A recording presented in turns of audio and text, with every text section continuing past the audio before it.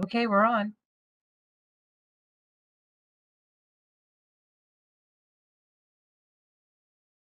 Lucy? Good afternoon, everybody. This is Lucy Bernholtz. My video is not working because of a Wi-Fi problem, but I'm here behind the screen. It is 3:04, and I'd like to call to order this regular meeting of the San Francisco Elections Commission, 3:04 p.m., Wednesday, December 15th, 2021. Secretary Delgadillo, would you call the order and take roll, please? Sure. Take the roll. Okay. Thank you, Madam President. The minutes of this meeting will reflect that due to the COVID-19 health emergency and to protect commission members, city employees, and the public, the meeting rooms of City Hall are closed. However, commission members and staff will be participating in today's meeting remotely. This precaution is taken pursuant to the various local, state, and federal orders, declarations, and directives.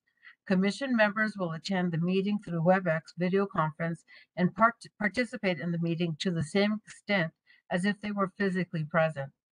Public comment will be available on each item of this agenda. Each member of the public will be allowed 3 minutes to speak. Comments or opportunities to speak during the public comment period are available via phone call by calling 415-655-0001. Again, the phone number is 415-655-0001. Access code is 2480-061-6924. Again, 2480-061-6924, followed by the pound sign, and then press pound again to join as an attendee. You will hear a beep when you connect to the meeting. You will be automatically muted and in listening mode only. When your item of interest comes up, dial *3 to raise your hand to be added to the public comment line.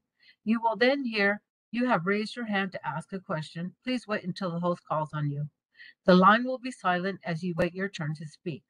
Ensure you are in a quiet location. Before you speak, mute the sound of any equipment around you, including television, radio, or computer. It is especially important that you mute your computer if you are watching via the web link to prevent feedback and echo when you speak. When the system message says your line has been unmuted, this is your turn to speak. You are encouraged to state your name clearly as soon as you begin speaking. You will have 3 minutes to provide your public comment, 6 minutes if you're on the line with an interpreter. You will hear a bell go off when you have 30 seconds remaining. If you change your mind, press *3 again. You will hear the system say you have lowered your hand. When a phone is not available, you can use your computer web browser. Make sure the participant's side panel is showing by clicking on the participant's icon. Make sure the participant's panel is extended in the side panel by pressing the small arrow indicator in the panel. You should see a list of panelists followed by a list of attendees. At the bottom of the list of attendees is a small button or icon that looks like a hand.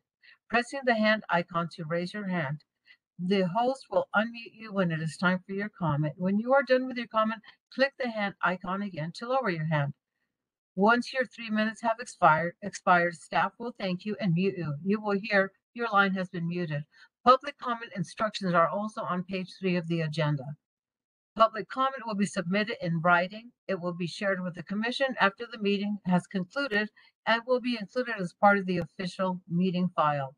Written comments should be sent to elections.commission@sfgov.org. Thank you, Madam President.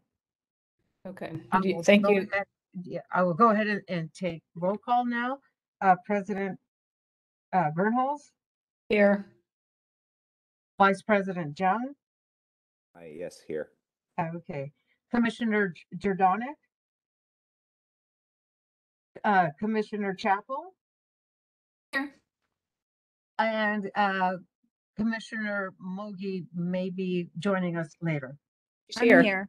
Right here. Oh, you're here. Hey, sorry, I'm Commissioner late. Mogi. Hi. I made it in time for roll call. Okay. So with five commissioners in presence, we meet quorum. Great, thank you. Item number 2, discussion and possible action on resolution on continuation of remote elections commission meetings. There's an attachment, which is the city attorney memorandum regarding public meetings and findings motion, draft resolution of the San Francisco Elections Commission. I will not be reading this resolution as we've read it at each of the last several meetings. But given that the situation with COVID-19 continues, if we can get a motion in a second to approve this resolution for this meeting, that would be great. So moved. We've got a movement by Charles VP Jung. Second, Seconded. Secretary Delgadillo, if you take the roll. Sure. I'm President sorry, Byrne? is there any public comment? I Oh, don't know if we need public.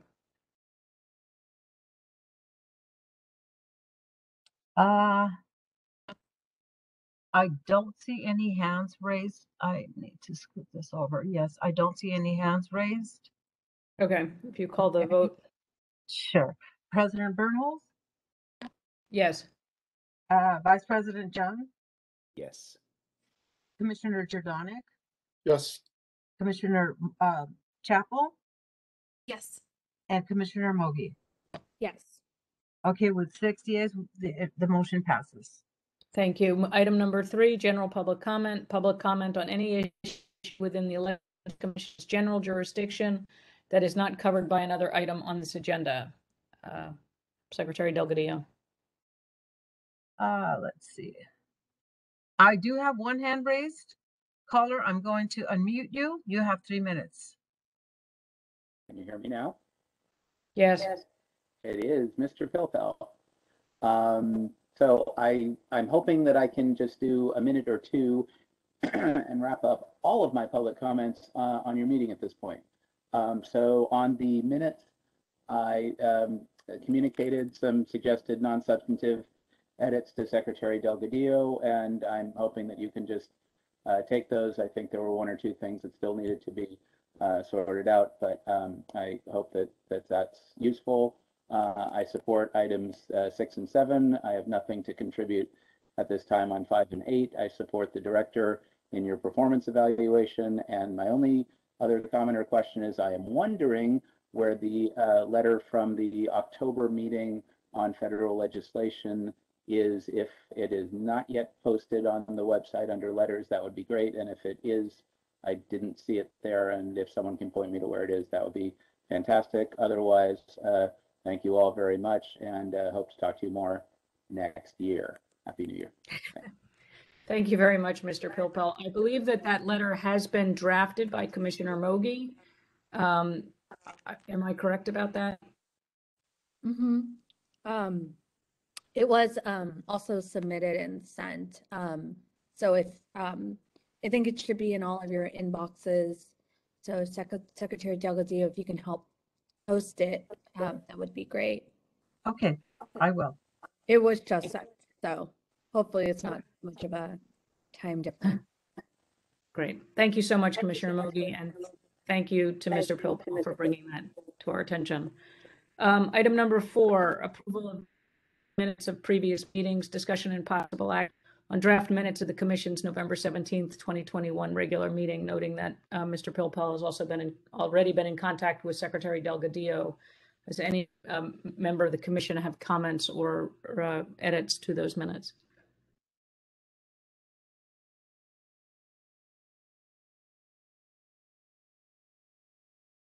Seeing none, can I get a motion to approve? To approve. Thank you. Second? Second. Thank you. Any comments from the public? I don't see any hands raised. Okay, then we can move to vote. Okay, President Bernholz, how do you vote? Yes. Vice President Jung, Yes. Commissioner Jordanik, Yes. Commissioner Chapel, Yes. and Commissioner Mogi. Yes. Thank you. With 5 in the Wonderful. affirmative, the motion passes.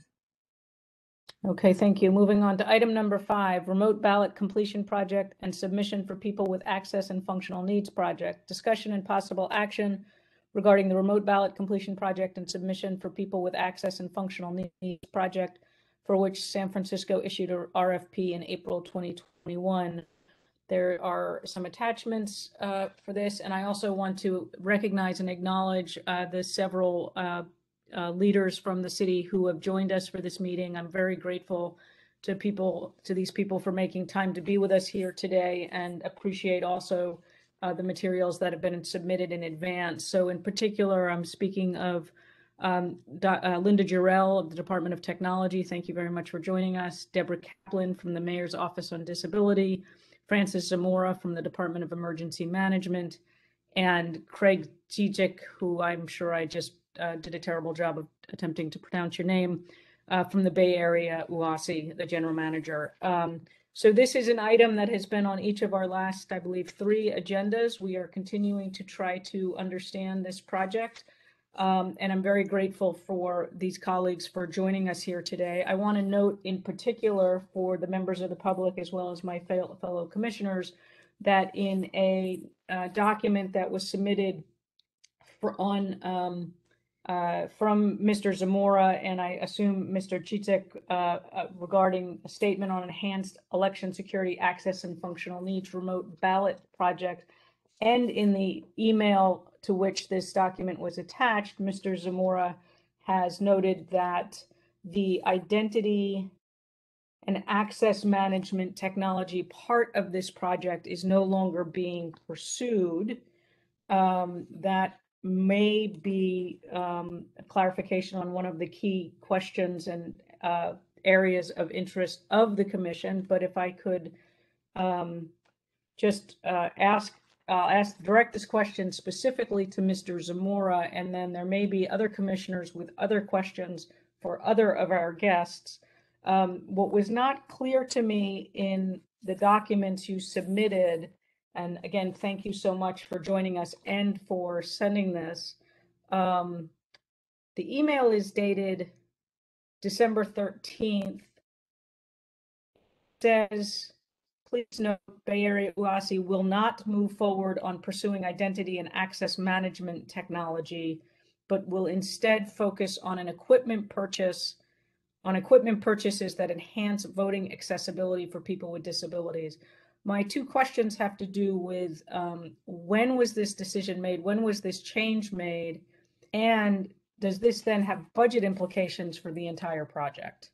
And I'm directing those questions specifically to Mr. Zamora since he submitted this. So he's got his hands up. I can see that in the. Oh, and Commissioner Jordanek, did you want to chime in before? I think maybe could we promote each of the 4 people to be panelists so they would be on the video, then they could try and join us that way. Okay. Is that possible? Yes, it is. I can go ahead and promote Mr. Zamora now. I'll make him a panelist. Thank you. There you go. He's a panelist. I might as well also do Director Jarrell, Mr. Zijic, and Deborah Kaplan as well, please, if they're all here. Okay, I see Mr.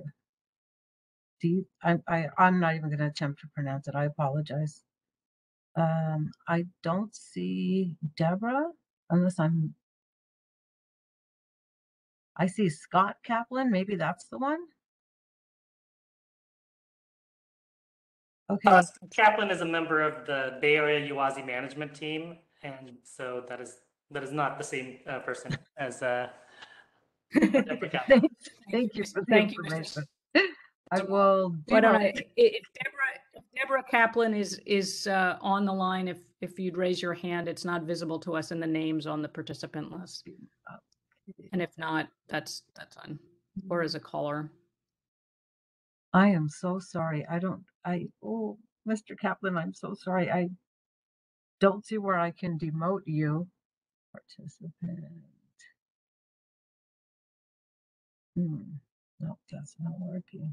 I will work on this. I apologize. I will. Okay, Martha, I believe we can continue. Yeah, can you just check to see if there's anybody else with their hand up? That would be Deborah Kaplan, if they're there. Don't see any hands up. Okay. Does she know to press *3 to raise the hand? Again, Deborah Kaplan, if you're with us and you're not on the computer, but you're calling in, it would be *3 to raise your hand.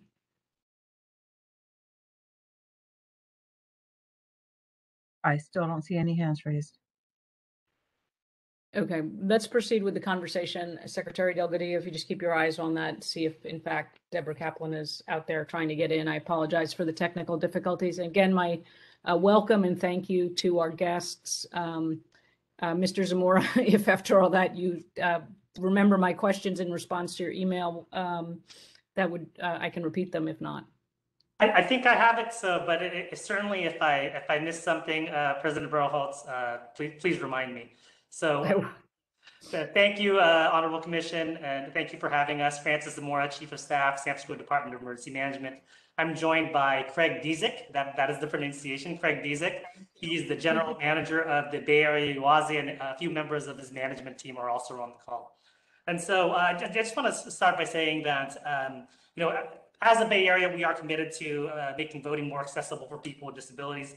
Concurrently, the U.S. Department of Homeland Security has also made it a priority, a national priority that has identified election security as one of their Homeland Security grant requirements. And so to meet the needs of this requirement, these kind of dual priorities, we consulted with the San Francisco Department of Technology, Department of Elections, and the Mayor's Office of Disability as subject matter experts to identify a project that could meet these needs. And so, as you stated, we understand that there is some confusion about this project, and that there are many that are concerned that this project will lead to an internet voting platform.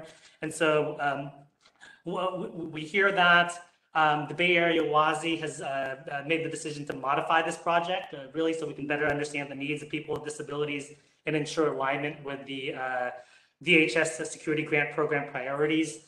There's a number of reasons why we are doing this. Number one, timing. There is a performance period associated with this grant, and so in order for us to be able to spend the money in a timely manner, we have to meet the performance period. Given the what has happened with COVID over the past couple of years, and the way in which the timing in which we received this national priority, we don't feel that there's enough time to complete an identity and access management project. But we also recognize that there's some confusion as well, and so we believe we can take this part of the project out and still accomplish the dual priorities of making sure that we evaluate options for people with disabilities, but also meet the Homeland Security priorities of the project. To your question, when was this decided? We had discussions with our project partners about it last week, and then finalized that decision on Monday. Wonderful, thank you very much. And again, thank you for providing this email in advance. Are there budget implications then to taking that out of the project? I'm going to answer briefly, and then Craig, if you can fill in. But we believe with project modification, we can meet the timelines of the grant performance period. Craig? Craig, if you can, you're probably on mute. Hi, everyone. Mr. G. There you are. Not on mute. Thank you, everyone. Thanks for inviting us to participate at your meeting. Craig Dzik, thank you for trying my last name. You're very brave. I'd like to just emphasize a few things. Number one, this is a regional project. It's not a San Francisco project. It's a project for 14 jurisdictions throughout the entire Bay Area, UASI, with 100 cities. We received the NOFO back in February of 2020 without really a heads up regarding these national priority projects. National priority projects are projects that are significant throughout the United States, that are representing 85% of the national risk, such as cybersecurity. And as we've seen in the presidential election of 2020, election security is at the highest priority.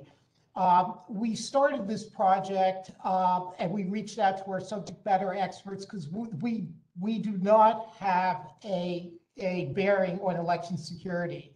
As we approached, into 2020, due to a reconciliation between Cal OES, which is the grantee, and DHS. All the national priority projects for the California UASIs, and there are 6 in the state, have been put on a financial hold for 6 months. So we were behind the 8 ball from day one. In October, we were notified of that of 2020, and then back in, I think in June of 2021, they were released. So we were, trying to catch up with this, with these projects, and they only have a 14-month period of performance, meaning that the project needs to close on December 31st of 2022. Now that we are moving into 2022, we looked at phase 1, and that is a gap in needs assessment for the entire region, meaning regional stakeholder engagement, and that should have started back in October of 2021, which we have not started at all, and we don't look like we're going to start that until sometime in either January or February. Being that now we're seeing a new variant with COVID, the Omicron variant is going to have some delay. And I like to put everything into perspective. And back in 2020, we did not have, in the beginning of that year, we didn't have COVID coming about. In February is when we started to experience that. And in the city of county of San Francisco, we went remote from in-person meetings, and many of my team were deployed as disaster workers to the Moscone Center. So that in and of itself put us in a delayed position in any of all these projects. Now that we're experiencing a surge in the new variant, that is another determining factor that we need to rescope this project. And yes, we determined that would be the best avenue for the region, and there is no budgetary implication. X amount of money is delegated in phase 1 as a gap in needs assessment, and X amount of money will be then looked at based upon that a gap in needs assessment for looking into a purchase procurement based on best practices throughout the United States. Great. Okay. Thank you for that. Thank you for that background and also for answering my question. Let me welcome Deborah Kaplan from the Mayor's Office on Disability, who's joined us as a panelist. Those were the 2 questions that I had specific to the memos provided. Again, thank you all for responding to the invitation and providing this background information. Other commissioners? Commissioner Jordanek. So thank you everyone for being here. I just want to start out by thanking all of you for canceling the portion of the project that we were concerned about. And it wasn't the identity access management per se, but there was some language in the RFP that specifically, and also a little bit of the project narrative that was sort of underlined in the memo that I wrote that we were concerned about. But I do want to thank you for addressing that concern. And I also, just before I get into my question, I do want to thank the Office of President Shaman Walton and also Supervisor Matt Haney and the Chief of Staff for Shaman Walton, Natalie G, and also Matthew Mandich of Supervisor Haney's office for meeting with the Department of Emergency Management staff last week and bringing more attention to this issue. So I do want to thank them. But I do have a few questions, and I'm not going to dwell too much on the identity access management portion just because that's not being pursued any longer. But can you tell us, one of you, what will happen with the RFP and the bidding process and so on? Are you still going to be using that winning bidder to do either one or both phases? And could someone address that question? Craig, I think this is a little bit more for you. Yes, no, we will not. because it's a significant change in our scope, and we would then pursue in a timely basis to issue an RFP. And I believe that is our goal. And if my team is on this, they can correct me if I'm misstating that. But we probably would do like a mini solicitation based upon a pre-qualified RFQ list. Okay, great. And then as far as communicating the change in the project to all the different counties, how and when do you plan on doing that? Well, number one, this is not a change to the project. Phase one has always been phase one. It was a gap in needs assessment for all the 14 jurisdictions in the 100 cities. So that as soon as we can get into a contract, we would pursue that. And based upon those needs, we would tailor our phase two project as soon as possible so that it would complete the deadline of December 31st, 2022. Okay, I guess I was referring to in the document you provided, it's called the proposed phase two modification. Or is that going to be? That would be based upon the completion of phase one. Okay.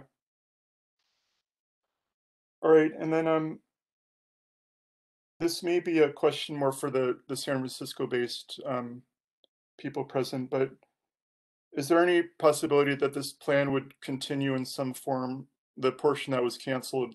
Is there any possibility that would continue in some form as a San Francisco only based project?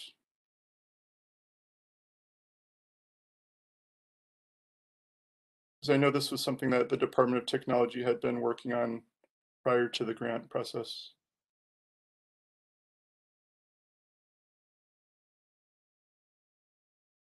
So is that a question specifically then to Mr. Zamora, Director Jarrell, or Deborah Kaplan? I think probably Director Jarrell and Deborah Kaplan, I think, would be the two on that one.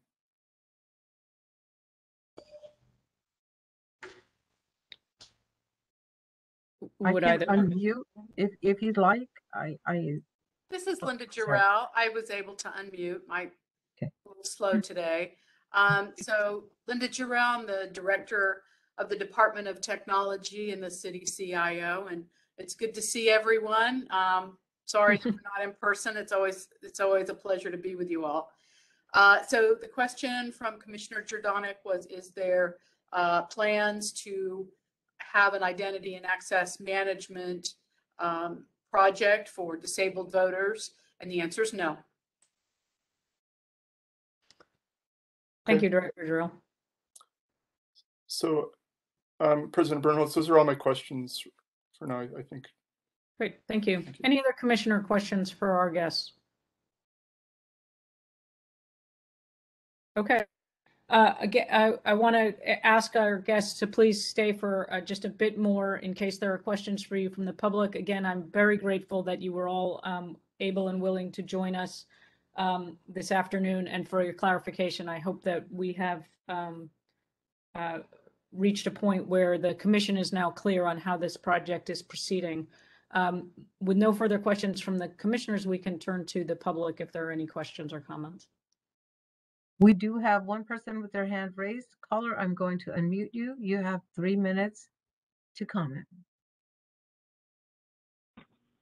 Good afternoon. My name is Tim Soper. I'm with the National Voting Rights Task Force, and I have a couple comments.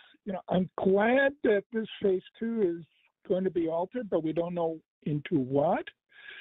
But one of my comments is, if I look at the homepage for the Bay Area URC, they said they're concerned, they're supposed to be dealing with catastrophic disasters and terrorism. So what are they doing with elections? They don't belong there, and they don't know what they're doing. I mean, when I say they don't know what they're doing, you would know, anybody who knows California election law knows that internet voting is illegal, flat out illegal. So why bother starting? And then the other thing is, why does it take many months for the Elections Commission to find out about this, and for the Registrar of Santa Clara County, and for the Registrar of Sonoma County, who did not know about this until a few weeks ago. This thing was being done in secret, behind the public's back and behind the back of the Elections Commission. And we're going to have to watch this because we can't trust you. That is a real problem. So that is about it. But this was, clearly about internet voting, and trying to say it's not is not right. They're talking about secure return of ballots. That's internet voting, period. So it's one, internet voting where it's illegal in the state, and two, Bay Area UASI does not have a mandate to be dealing with this. We have plenty of people, including an elections commission, who do. So I will thank you for listening to my comments, and happy holidays. Thank you, Mr. Soper. We do have another caller. Caller, I will unmute you. It's the 650 number. You have 3 minutes to comment. Thank you. My name is Barbara Simons. I live in San Francisco, and I'm a computer scientist. I'm also a member of the Board of Advisors of the Election Assistance Commission, originally appointed by Harry Reid and reappointed by Senator. I want to second the previous comments. This proposal was in fact internet voting, whether or not it was called that. And there's consensus in the security community that internet voting is fundamentally insecure. We cannot do it securely now.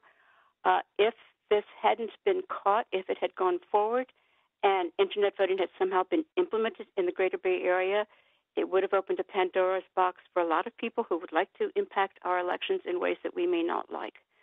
So my question is, given that this was in fact internet voting, again, independent of what it was called, independent of blockchains or whatever, it was internet voting, why was there no consultation done with the wealth of expertise in the Bay Area?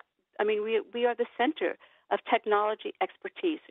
You could have brought in many experts on cybersecurity and voting online, or not voting online, which we shouldn't be doing, and had me. So why was that not done?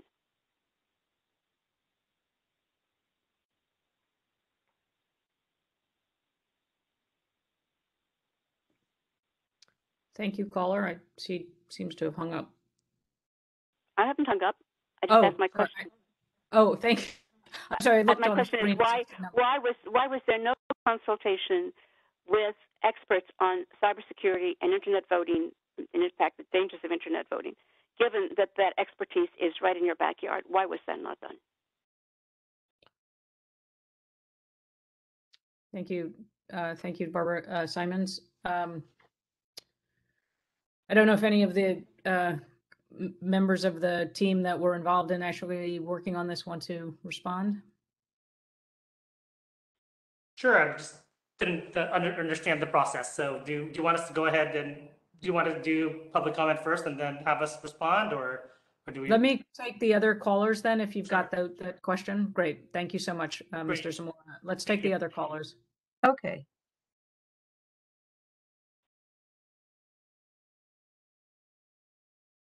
Mr. Turner, you have 3 minutes. Thank you, and thank you, commissioners. My name is Brent Turner. I am an advocate for voting rights in the United States and work fervently with many notables in the arena, specifically former director of the Central Intelligence Agency, Jim Woolsey, and I want to concur with the previous caller. There is a tremendous amount of expertise available.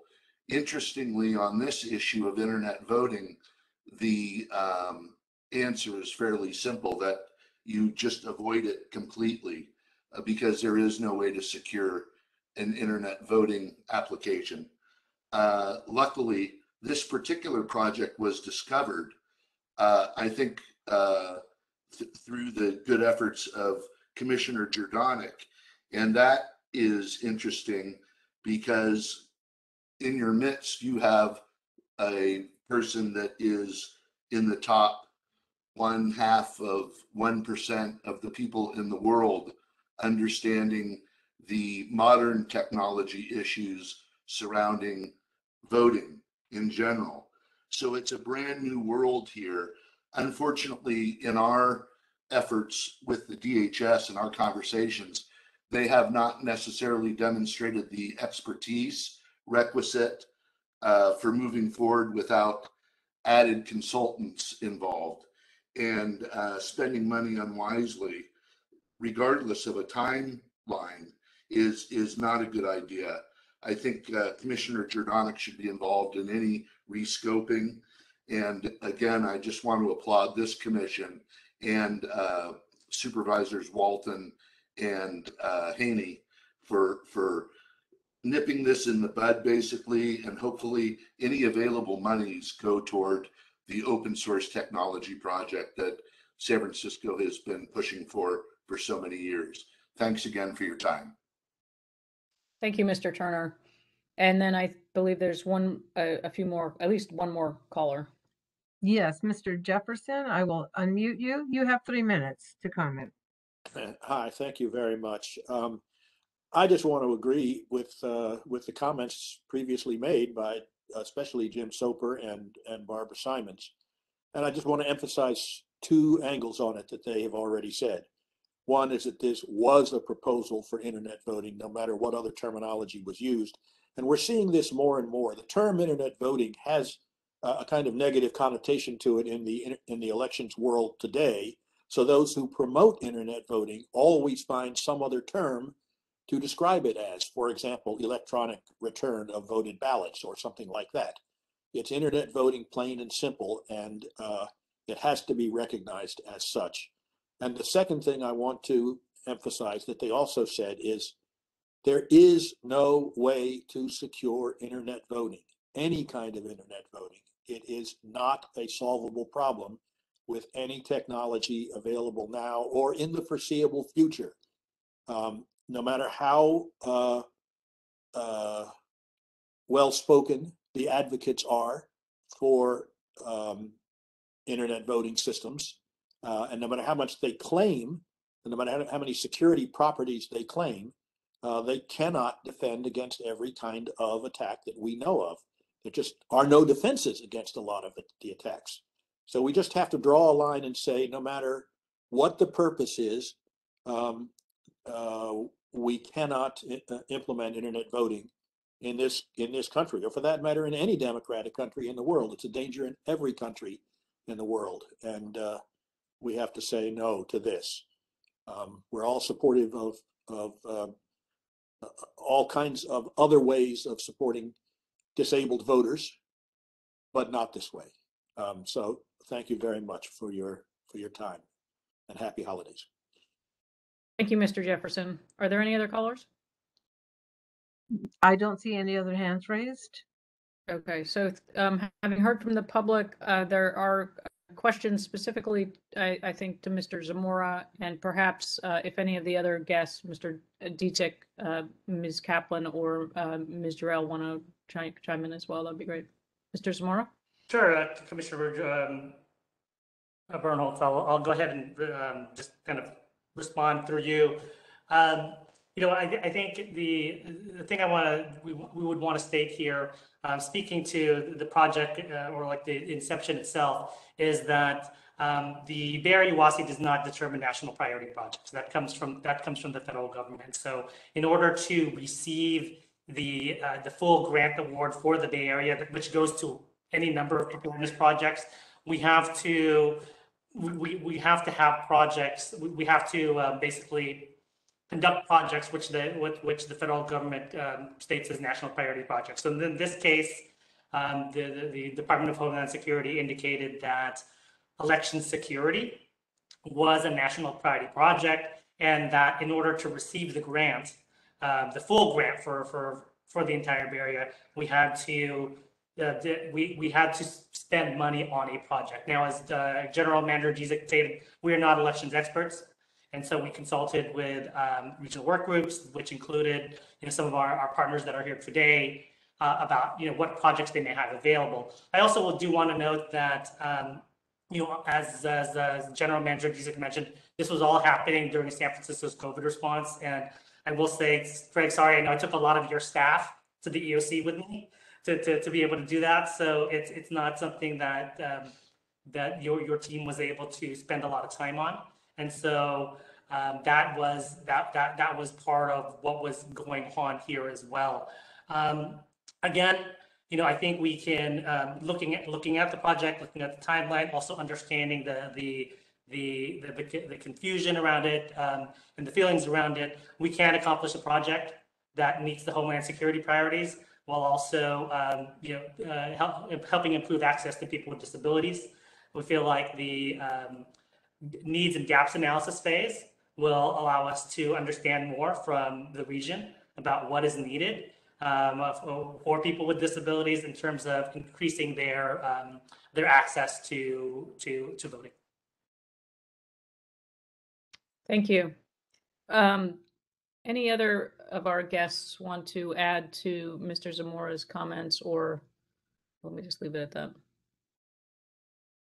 Yes, I'd like to add to the comment and put everything into a perspective. When we look at this project, let's look back in time in 2020. The NOFO, the Notice of Funding Opportunity, was released in February. We had an approval authority that oversees the entire regional grant in March. During that release, we have a cyber resilience work group that meets on a quarterly basis. We went to the cyber resilience work group and we said, hey, we have this project and we have a mandate to fund a national priority project under soft targets and crowded places. We've seen a lot of warning in that area. That was mandated. We didn't come up with an internet project. This is nothing about online voting. This is about a mandated project from Department of Homeland Security. We went to a work group, a regional work group who we meet on occasion that has partners, not just in San Francisco, across 14 jurisdictions. And what we were looking at is a project that can satisfy the requirements of the mandate in a timely and fashionable period. These national priority projects get reviewed, scrutinized by both Cal OES, and they get scrutinized by the Department of Homeland Security for effectiveness. They look at budget, they look at whether it is regional and whether it meets a gap in needs of the community. DT has been working with us on a lot of cyber security projects. They mentioned that there is a project that they're working with the Mayor's Office on Disabilities to make voting more accessible for the folks that have disabilities, for access and functional needs. That we've asked the region whether or not that would fit the bill, and they all agreed that this would be a project, a regional project. We brought it to the approval authority within 1 month from the notice of funding opportunity, and it was approved. It was approved unanimously. It had nothing to do with online voting. That is a false negative, and it equates to some like conspiracy theory that has groundless and lacks factual substantiation. It is all about meeting the requirements of a mandate from the Department of Homeland Security and to close and assist the folks with disability in this process. Thank you, Mr. Giesecke. I appreciate that perspective, and of course, I think everyone on the speaking for myself, I won't speak for the other commissioners, are very cognizant of the demands on all city and government departments at the time period you're talking about. I do believe, however, that the references that this commission has focused on to both internet voting and blockchain voting are drawing on text that was included in the RFP. So recognizing the important distinctions that were being drawn by some of the members of the public, there are direct references in the RFP to some of this language. So, however, I see Director Jarrell has appeared on the screen. So if there's more that you wanted to add, Director Jarrell, happy to hear from you. Yes, thank you very much, Linda Jarrell. I want to take you back even further in time. Thank you, Craig, for giving me that opportunity to go way back in time. So let's talk about July of 2019. And as we were working, one of our tasks that we did when we were working on the open source voting project was to engage with our community, to engage with the public, to have a public meeting, and to really get that feedback from the public about their thoughts about open source voting, their ideas. And at our meetings, I think there was one, there might have been two, I'd have to look back. 30% of the people that were there were disabled. They were there because they had such a overwhelming need for help. I was shocked. I had no idea that there was such a need in the community. We do know that there are 90,000 disabled people in the city of San Francisco, and to have people come out to an evening meeting to attend in person, make that effort to come to 1 South Van Ness, and for 30% of the people at the meeting to be disabled and wanting to talk forever about how difficult it was for them to vote independently really came home to us. So with that as a wake-up call, if you will, eyes wide open, it was in September that Elections and the Mayor's Office of Disability and DT reviewed the results of that meeting and talked about why they were there. Talked with the Mayor's Office of Disability on all the different needs, why it's so important that they're able to vote independently and without somebody's assistance. And with me at that meeting was the city's Chief Information Security Officer. And we thought, well, a lot of what they're telling us is around security and is around their identity. And you all, whether you know it or not, use identity management technology all the time if you do online banking. What this is it's two-factor authentication to validate someone's identity. You can do it, of course, with a text message. You can do it with a PIN. You can do it with questions. You can do it with hardware. And we had even looked at some technology that's just a little hardware key that somebody would have that would allow them to prove their identity, right?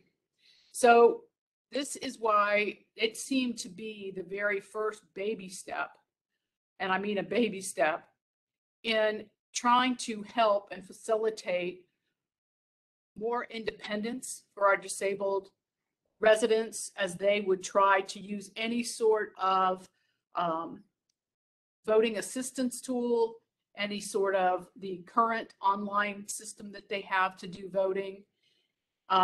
You always have to start with your identity.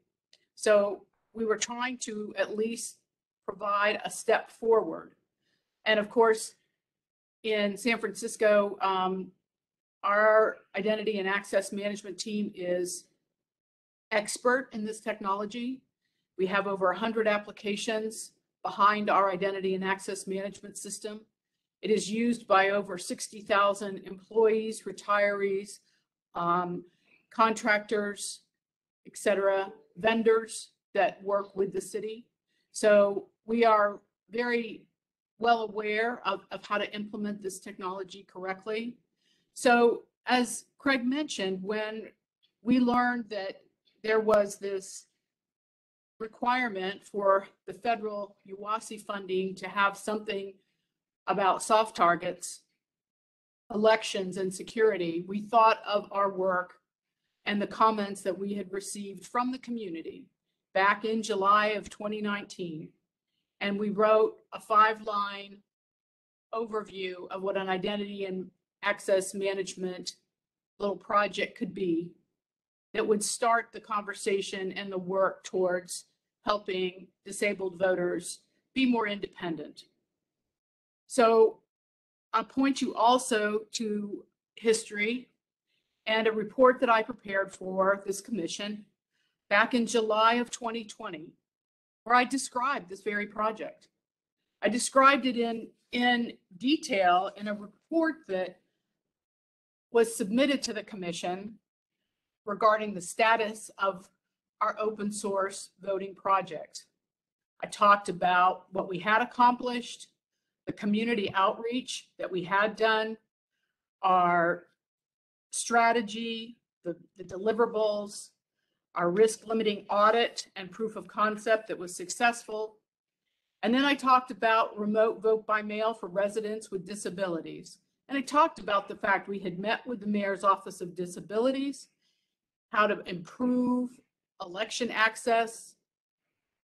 We had the majority of our comments from residents that have disabilities.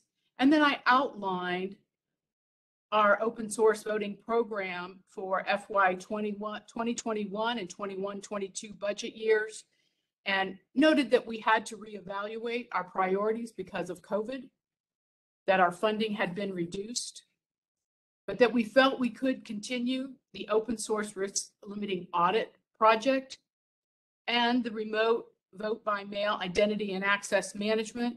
And I talked about identity, security, and some of the engineering thoughts. And a lot of this was just brainstorming, no decisions, no engineering, no anything more than just the concept of what the component would be and what the goal would be, which is identity management for them to be able to identify and how those sorts of things would interface with disability tools. So this commission was aware of this concept, this little effort, this need back in July of 2020.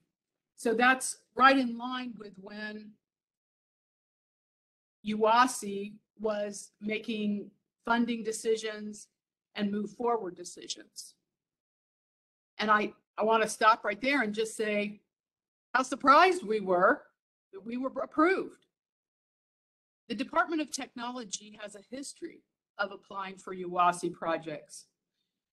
In fiscal year 18, we put in a proposal for the Cyber Resilience Working Group for some training programs, and it was not approved. In 19, we proposed a alerting system technology. It was not approved.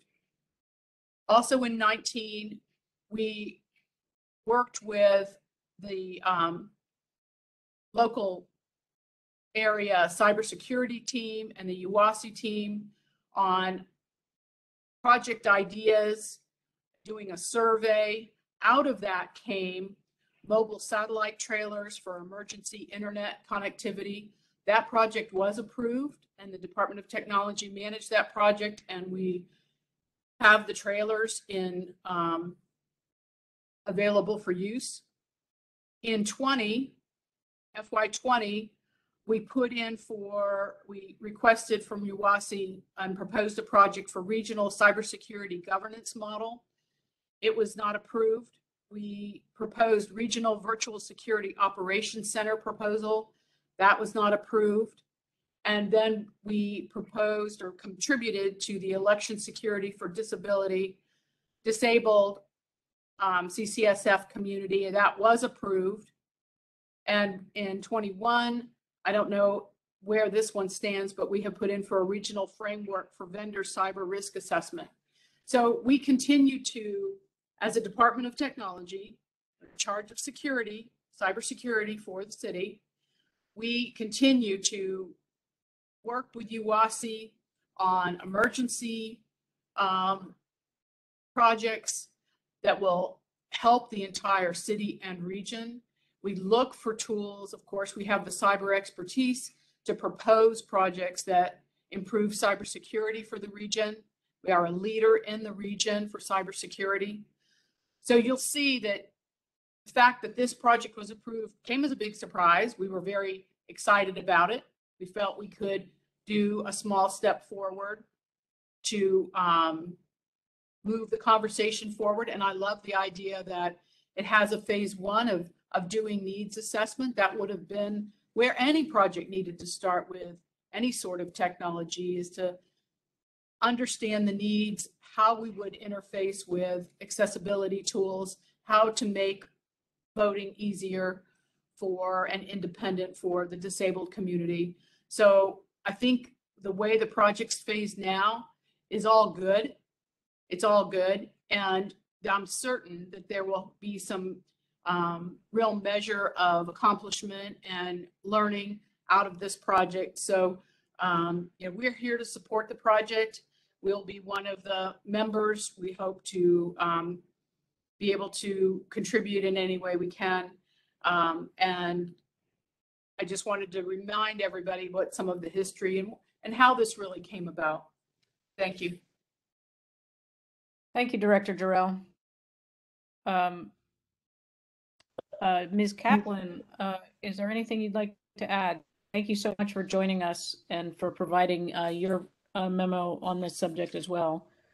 Oh, you're very welcome, and thanks for the opportunity to contribute to your decision-making here. I don't have much to add to what Linda just went over, and I'm certainly not able to speak to the technical approaches that might be used to implement some of the goals of the project, but I just wanted to reinforce and talk a little bit about the phrase that Linda used, because it's really, really important for people with disabilities, and that's the ability to vote independently. Mm-hmm. When many people in the public think about people with disabilities, they generally think about, oh, well, they need help. And if we're going to address the issue of voting, then we'll just get people to help them vote. And what's wrong with that? I probably don't need to get into responding to that much to the Elections Commission, but obviously people want to be able to vote without having others know what vote they're making, what decisions they're making about who to vote for. And often people with disabilities rely on family members or others who might try to influence them in a way that they don't want.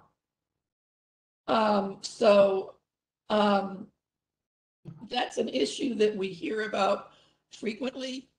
And we also hear that there's a strong need for better solutions that will provide people with that degree of independence, whether they have physical disabilities, sensory disabilities, and need to be able to take advantage of technology to provide the level of independence that all people should be able to take for granted, especially when voting. And that's why the Mayor's Disability Council supported this project and why MOD has been involved in it, because it is probably one of the top priorities for the community. And of course, the community cares about security as well, just as much as most people do. So thank you again for your consideration of these issues and figuring out, hopefully we can get all of us thinking about how to achieve both goals at the same time. Fabulous. Thank you so much. Yes, and thank you. Thank you for joining us today. Thank you for all you do. And in particular, I do hope that as the project proceeds in its revamped form, that is the community of people with disabilities that will benefit from these new purchases. We have some more callers back on the line. I know this is slightly out of order here, but let me turn to the commission first, see if there's any other comments or questions from commissioners. Commissioner Mogi. Yeah, thank you for everyone for participating. I think, just hearing everyone's feedback from, Miss Deborah Kaplan to Francis Zamora and Linda Durrell and everyone else on the team. It just shows that. Was he going with you? Oh, sorry, apologies. it's okay. It now makes a lot of sense why there was a lot of confusion. And, I understand that even the public's kind of like frustration of maybe it was really done, behind the scenes or whatnot. And I know that that was not the intention. And we've all been experiencing a lot of shifts in our role in city government due to the fact that, we've been experiencing a major pandemic as well and still trying to address the needs. I agree with Ms. Kaplan that, I just want also the public to know that, like, I think during the conversation of open source voting and to see so many people from the disability community come out and figuring out how maybe this is the opportunity for them to receive more access and fairer ways and easier ways for them to be able to vote. I think that does show the tremendous need in elections right now that is still where we have the gap. I do also believe that in order to do it right, I think the confusion, and I was reading all the RFP language, it does come off like the priority would have been towards, or the intention was to think through the process of through, online voting or whatnot. And I'm hearing today that that's not the only solution and we should be really working together.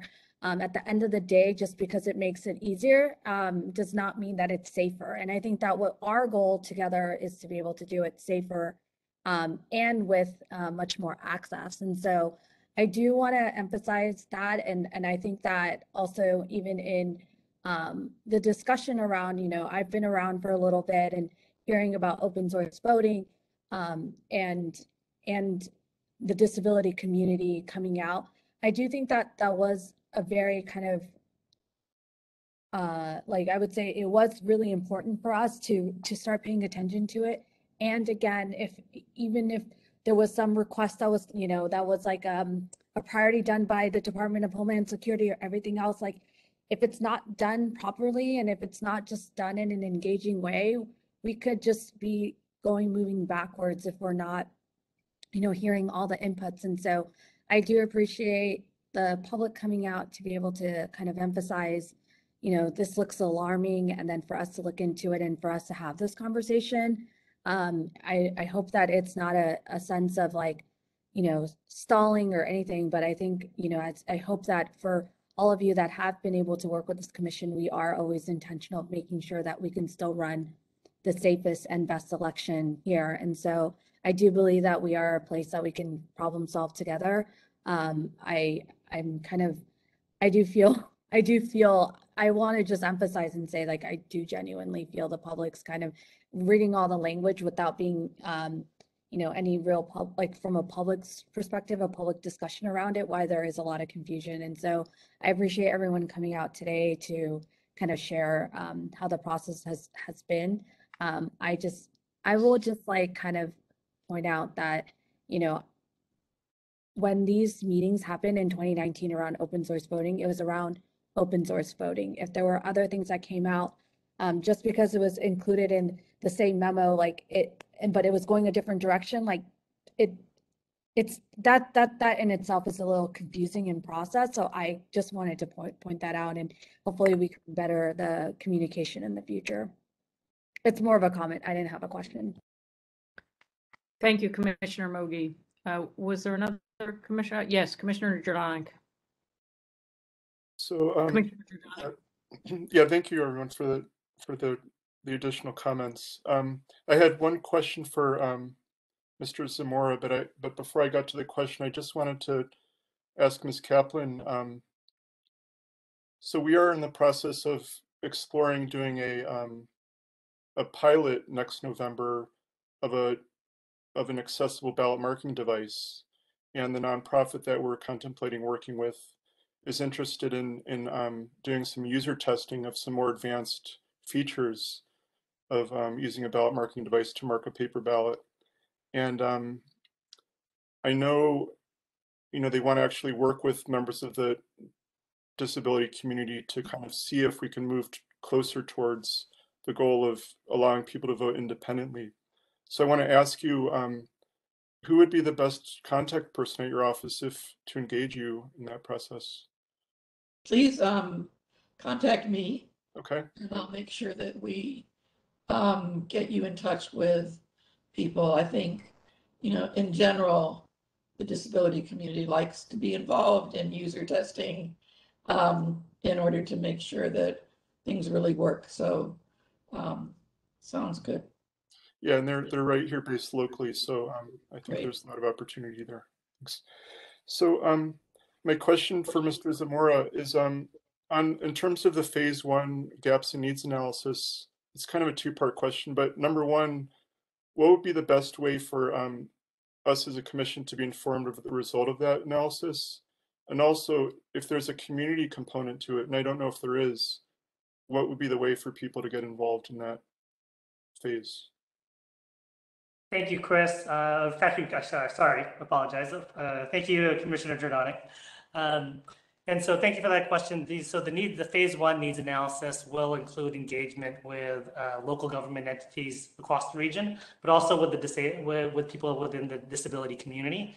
And so once we have a contractor on board who can conduct that needs and gaps analysis, there will be some additional outreach conducted to ensure that we hear voices about what is needed to make voting more accessible and more independent for people with disabilities.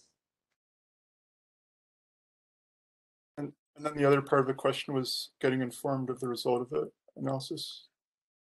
Sure. So what I believe is there's going to be a strategy report that's going to be, I think that is going to be part of that needs analysis that will be released to the 14 jurisdictions within the Urban Area Security Initiative.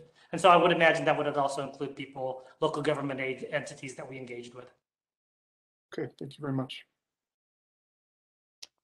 Thank you, Commissioner. Thank you, Mr. Zamora. Any other comments from commissioners?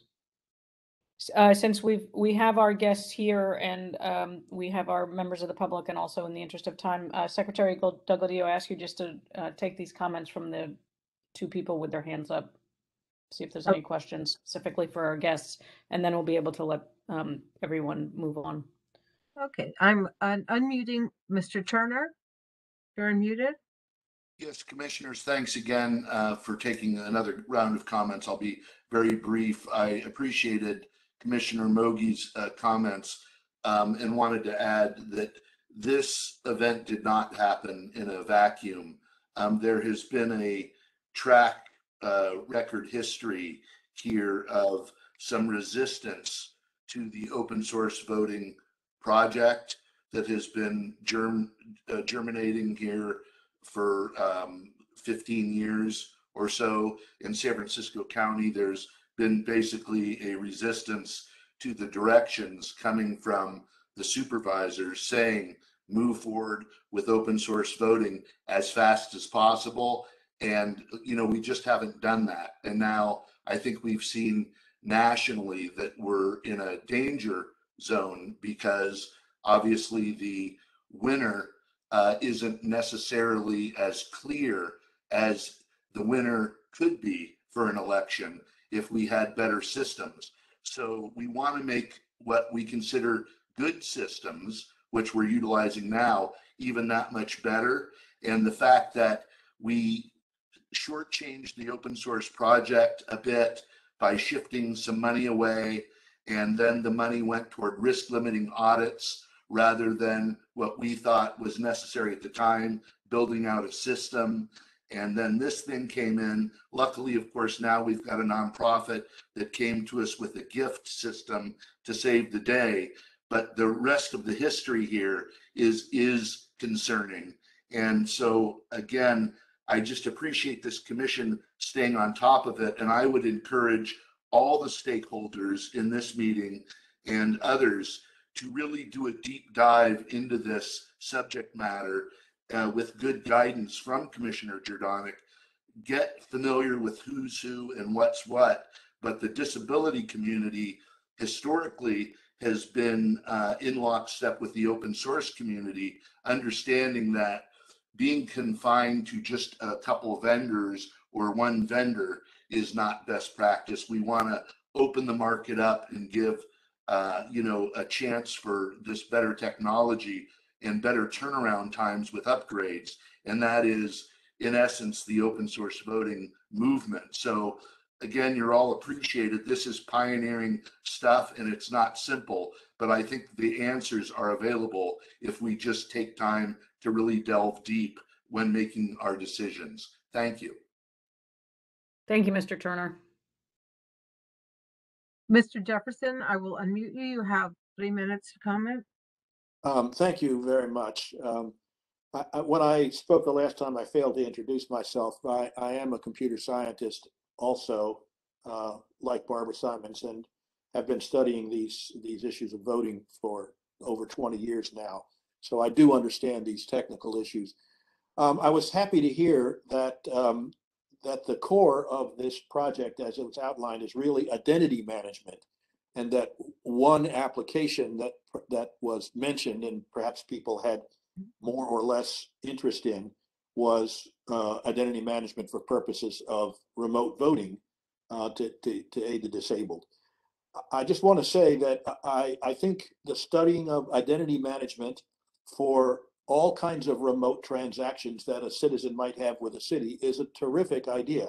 There are lots of transactions involving, I don't know, taxes or zoning or many other ways that citizens interact with government, for which a remote identity management is a very valuable thing to have.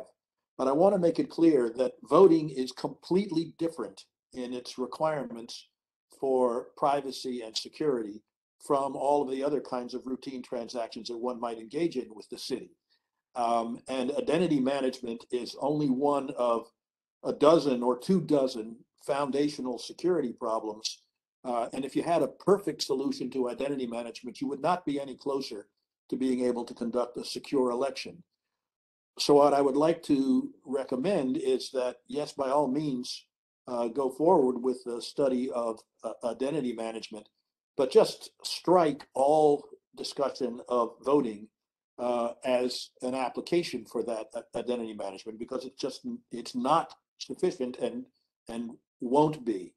I also understand the importance of engaging the disabled community in the discussions of remote transactions and in the discussion of their needs for voting. But when it comes to voting, you must not just engage with the disability community. You have to also engage with the security community, who has been looking at this for 20 years, typically longer than the disabled community has. And of course, we actually understand what the foundational problems are, which the disabled community may not. And of course, I understand, don't understand all of the issues that they face either. But you have to talk to both kinds of communities, not just one. That's my recommendation. So thank you for listening to me a second time, and I really enjoyed hearing these comments.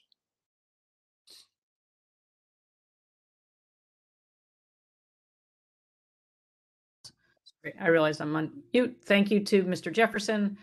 Thank you again. Unless I don't think there's any other questions or comments from the commission, I want to thank Mr. Zamora, Mr. Dijic, Ms. Durrell, and Ms. Kaplan for joining us. This has been very, very helpful. It seems to me one thing for the Elections Commission to keep in mind now and in the future is that the Department of Homeland Security has added elections into this category, and we might be well served by keeping our eye on all local departments that interact with that federal department, but that's discussion for another time. I think we are ready to move on to the next item. there's no action to be taken here. Actually, So I'm yes. sorry, President Bernholz, I will go ahead and switch over the presenters to attendees now, just so everyone knows. And thank you again to all of you for attending. Have a happy holiday and take good care of yourselves. Item number 6 is the election plan. Thank you, Director Arntz. This is discussion and possible action on the proposed election plan for the consolidated special municipal election on February 15th, 2022. And the election plan itself was included in the packet and is on the website for the public. I have several questions, but I'll ask my fellow commissioners, or actually, let me first thank Director Arntz for preparing yet another incredibly clear and comprehensive plan. And if there's anything you'd like to say as a means of introduction. Thank you, President Bernholz. Yeah, a lot of work went into this plan. I think folks in the department deserve a lot of praise of myself, actually, for their input. Just a few items. I think the plan does a good job indicating how the department's essentially simultaneously conducting several elections through the next several months. And also need to draw attention to the fact that we will have a consolidation of polling places for the February election. We'll have 314 polling places rather than 588. State law allows the consolidation of polling places when there's a special election. And this will also allow us to transition to a potential April election, because we won't have to employ all the equipment for February as we move into April. Otherwise, I don't think we could run both elections. And also we have to think about the June election. So, and then also we will hopefully soon, with the assistance of the Department of Public Works, begin installing 34 ballot drop-off boxes throughout the city. That's something new, and it's required by Assembly Bill 37, which I think passed in August and September, and it applies to all elections in 2022. Most jurisdictions don't have elections in February, but since we do, we have to accelerate the implementation of this. There's been a lot of time and planning in the department around these ballot drop-off boxes. We do have sites that we intend to install the boxes, but I will say too that none of the locations are permanent. So if people don't like a box or boxes, we can have that conversation going forward. But for February, we have to have the location set and have the boxes installed by January 17th. Also, the election plan provides a good map on the location of the consolidated polling places.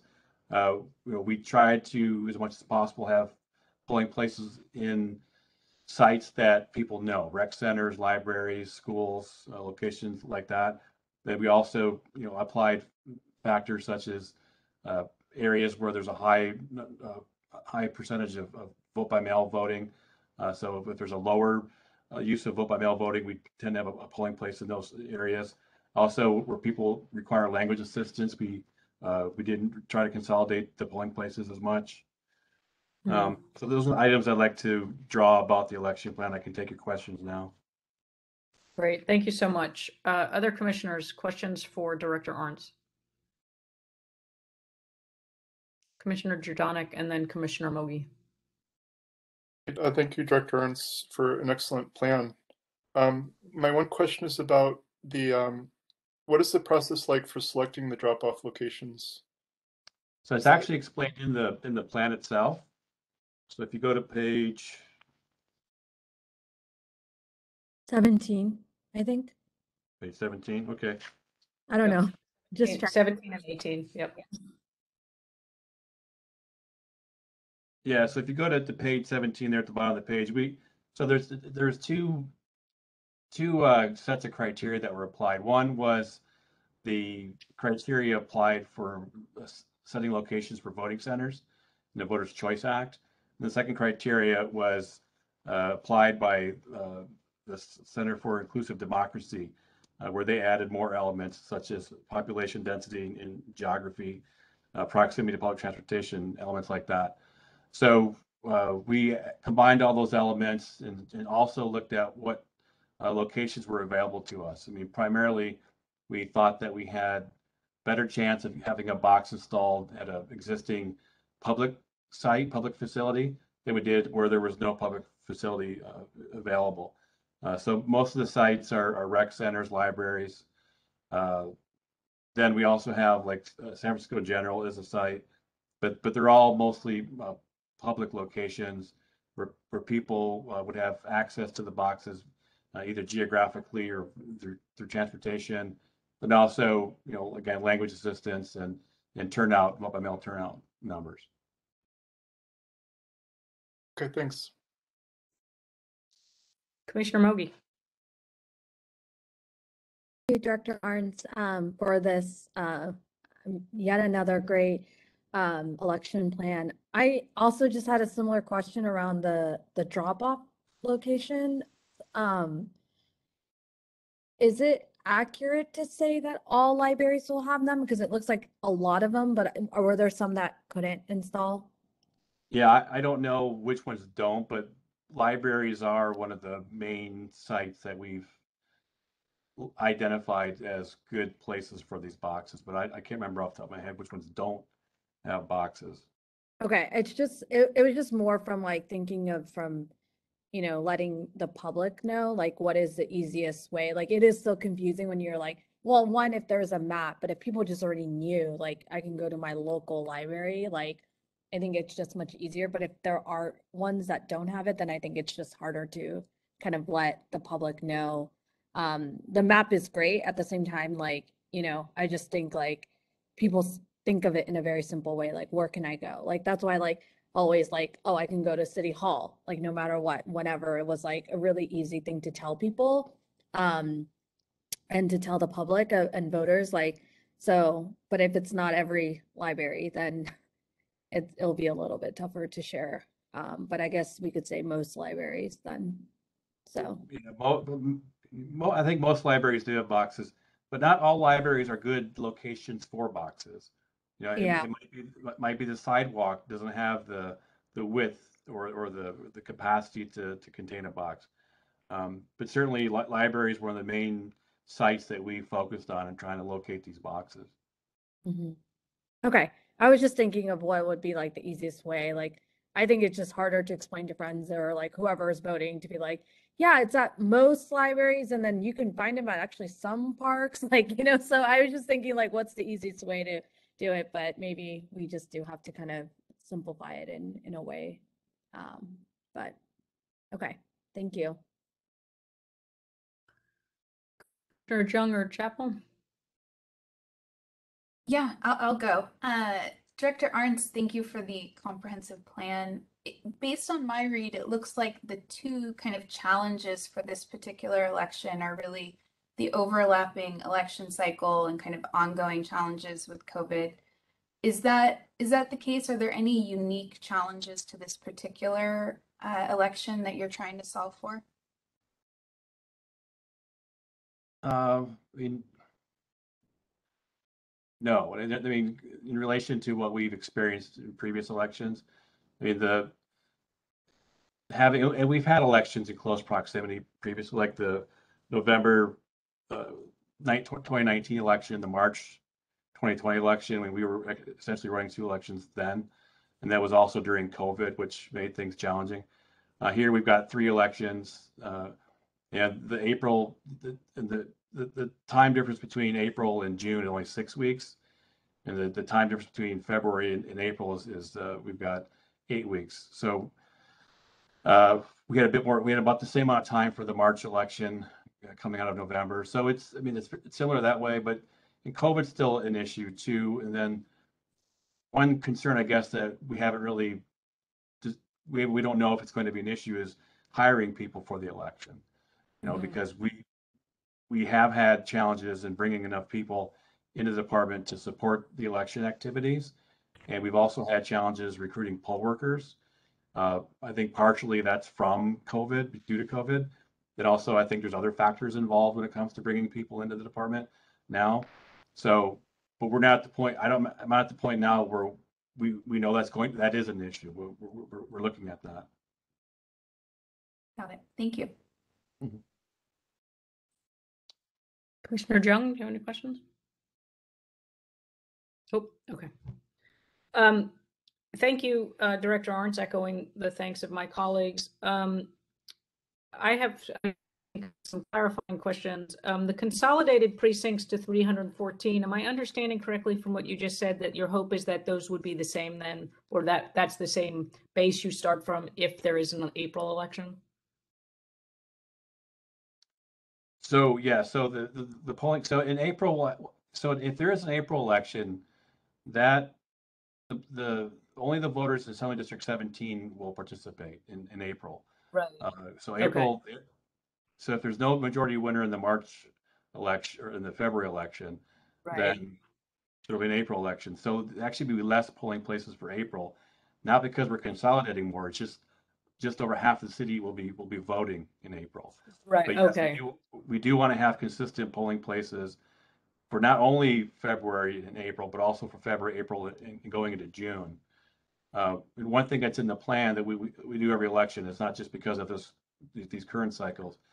If voters had a polling place for let's say February, but there's no polling place in April, we'll put a sign outside the previous polling place. So if on election day voters go to a polling place that existed for February but it's not there, we'll put a sign indicating where the polling place is for April. We'll do the same thing between April and June. So voters are informed of when we change polling places. Okay, that explains. Okay, because I read. Okay, there was something I read that didn't make sense yet, but that was it. Thank you. In terms of voting centers this time around, I might have missed it, but are there voting centers happening, or is it just City Hall and the precincts? So we'll have the one voting center in City Hall for February, April, and June. Okay, but not out at state or elsewhere. Not for these elections. Okay. The training, which I know when we spoke at the affirmation of the election, there had been some concern that perhaps the online training wasn't as good as it could be. And I saw mention here on page 30 that you'll have both in-person and online training courses this time around. Is that could you just tell me more about that? And how are you feeling about the ability to address any of the things that came up at the previous election through this expanded training? What looks to me to be expanded training. So we had in-person training as well for the November election. But most of it was online. But some folks don't have access to online training, so we do provide in-person training for people who don't have access, and we're doing the same thing again for this election. So most of the training for the February election September election, will again be online. But we've looked at our incident reports from September. We've reconsidered the training that we provided the poll workers in September. We're making changes for the training for February. But then also, I think people are more likely to come in to City Hall for the equipment training sessions that we provide. They're which weren't as well attended for the September election as they have been in the past. So hopefully we can draw more people in, because that's really where most of the issue is people aren't familiar with the voting equipment at the polling places, which generates more calls into us, and we have to go and attend those calls. Right. Okay. Is there any way to incentivize that? At the moment, no. As far as cash is concerned, no, we don't have the funding for that. Yeah. Thank you. The school board recall election, is it structured the same way as the recall election for the governor, that there's the candidates, it's a vote on the recall, and there's then a slate of candidates who would replace any recalled candidates? I appreciate the question. No, so locally it's different. So in San Francisco, voters will have the 3 recall questions on their ballots. but they will not see a list of potential replacement candidates as they did for the recent gubernatorial recall election. In San Francisco, if a local official is recalled, then the mayor fills the vacancy by appointing someone into that office. Okay. Those people, then whoever is appointed would serve at the next election occurring 120 days after the vacancy occurs. So if 1, 2, or 3 of the school board members are recalled, those seats would be temporarily filled by the mayor. Given the plethora of election opportunities we have coming up, I'm sorry, I shouldn't laugh at that. The new candidates for the school board might appear, should there be 1, 2, or 3 is it likely that those would appear in November of 2022? Correct. I can't even remember what year it is. Correct. Okay. And my question then is that would require that means then if of the 1 or more of the school board members are called, you'll be running a special school district election, which includes the non-citizen voters at least once, not twice this year. The answer is yes and no. So in November of 2022, the Board of Education will be on the ballot anyway. And so, okay. Yeah. And so whoever is appointed to the vacancy will serve until the November 2022 election. And then whoever is appointed into the vacancy can have their name on the ballot in November 22. They're not precluded from being a part of the election. And yes, non-citizen voters will be able to participate in November 2022 election as well, but not as a special election, but as a scheduled election for Board of Education. Okay, so that's important for me to. So regardless of what happens, then actually in February, there are 2 elections in 2022 with non-citizen voting. Correct. Right. Perfect. And then I'm sorry, I have 2 more questions and then I'm done. I think we talked about this at a previous meeting, but I couldn't find the answer or I just missed it. Are the voting boxes, wherever they'll be placed, are there security cameras there? As much as we can, we're locating the boxes where there would be a security camera on the box. But especially now as we move to get these boxes installed by really 3 weeks, not all boxes potentially will have a camera on them full time. Right. Okay. And then my final question, and I appreciate your patience. I know that there is a set of languages in which voting materials must be provided. And I believe that is the set of languages that you list as being on the, both on the ballots, but also on the voting boxes. What is the process by which an additional language would come to the forefront? And here I'm thinking particularly of questions we received during the redistricting process about Arabic language materials. So there's 2 ways that there's 3 ways that there's 3 methods by which San Francisco provides language in relation to elections. The first is through the results of the federal census.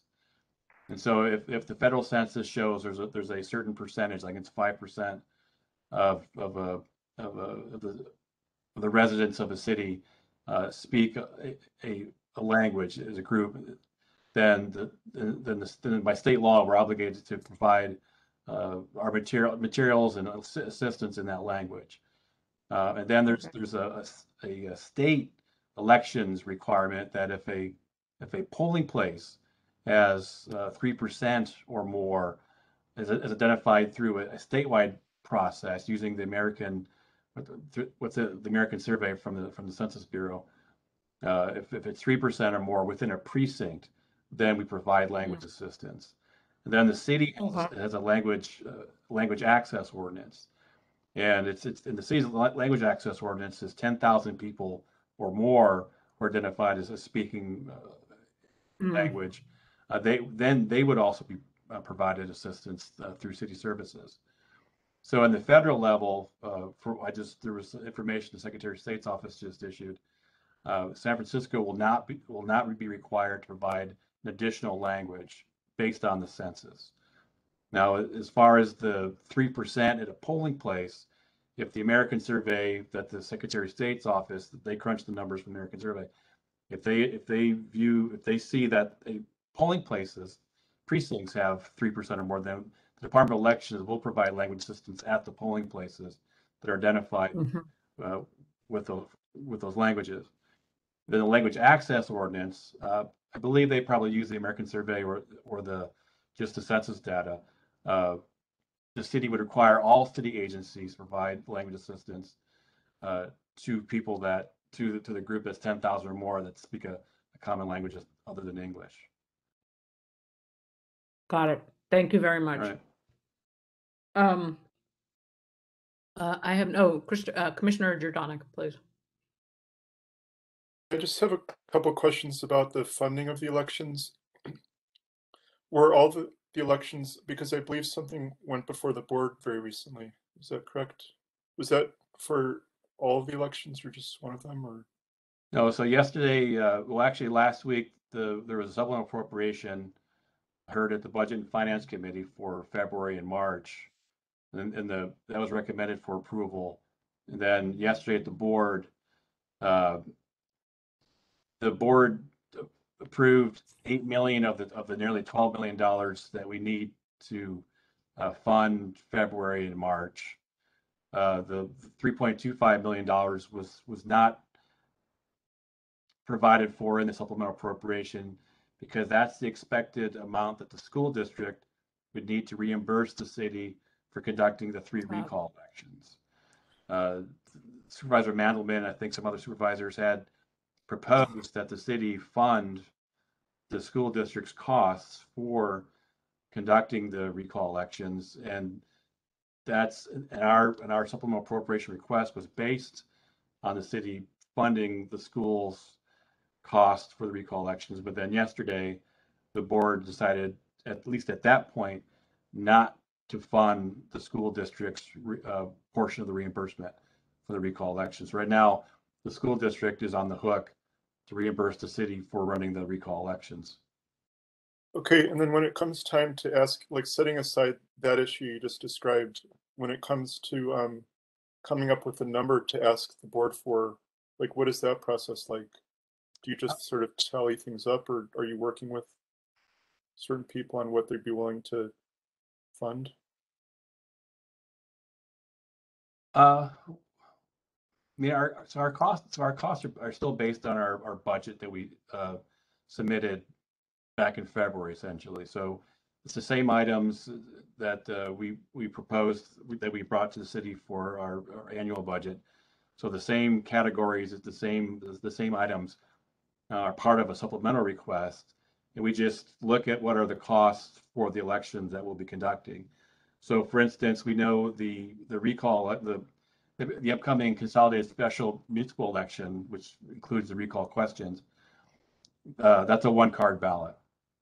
And so when we put our budget together back in last year, January or this year, actually 2021, we were planning for one election, the fiscal year, that was the June 2022 election, and we forecast the cost according to I think it's probably a 5-card ballot. So the costs are different for the June election than they are for a February 1-card special municipal election. So we just go through the same line items that we did for our annual appropriation and just apply the factors that we'll be experiencing for these special elections. Okay, I guess I'm kind of going back to President Bernholtz's question about the incentives. Like, if you're finding, like, during the year, like, oh, it's actually a lot harder to recruit people than we thought, are you allowed to maybe go to the board and say, I'd like to request this extra money for this because we're having this challenge, or is that like out of the question? We could have put that in. Yeah, we didn't. We could have put that into the request, but we didn't. Yeah, okay. So I guess for the future, it's might be okay. That's all I was asking. Thanks. Thank you, Commissioner Jordanek. Any other questions from the commission? Okay. Is there any public comment? I don't see any hands raised. All right, then we need to approve and accept this plan. Can I get a motion, please? Sure. President Bernhold, how do you vote? No, I need a motion. Oh, I'm so sorry. I'm sorry. To approve. Commissioner Jordanik, is that a motion? I move that we approve the election plan. Thank you. A second? Seconded. Thank you. Can we take a vote, please? Okay. President Bernhold, how do you vote? Yes. Vice President Jung, Yes. Commissioner Jordanik, Yes. Commissioner Chapel, Yes. and Commissioner Mogi. With 5 in the affirmative, the motion passes. Thank you. Okay, moving on to item number 7, employee waiver, discussion and possible action on the request from Director Arntz on employee waivers permitting city employees to assist the Department of Elections with consolidated special municipal election February 15th, 2022, and the waiver was attached to the packet. Are there any questions or comments from the commission, Director Arntz, about this?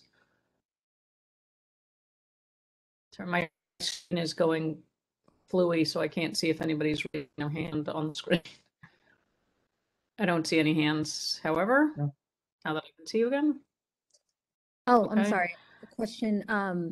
So Director Arns, just so can you just clarify? I think we should at least let the public know too that you're asking us to approve a waiver today for the February 15th, potential April 19th, and for June 7th, correct? Correct.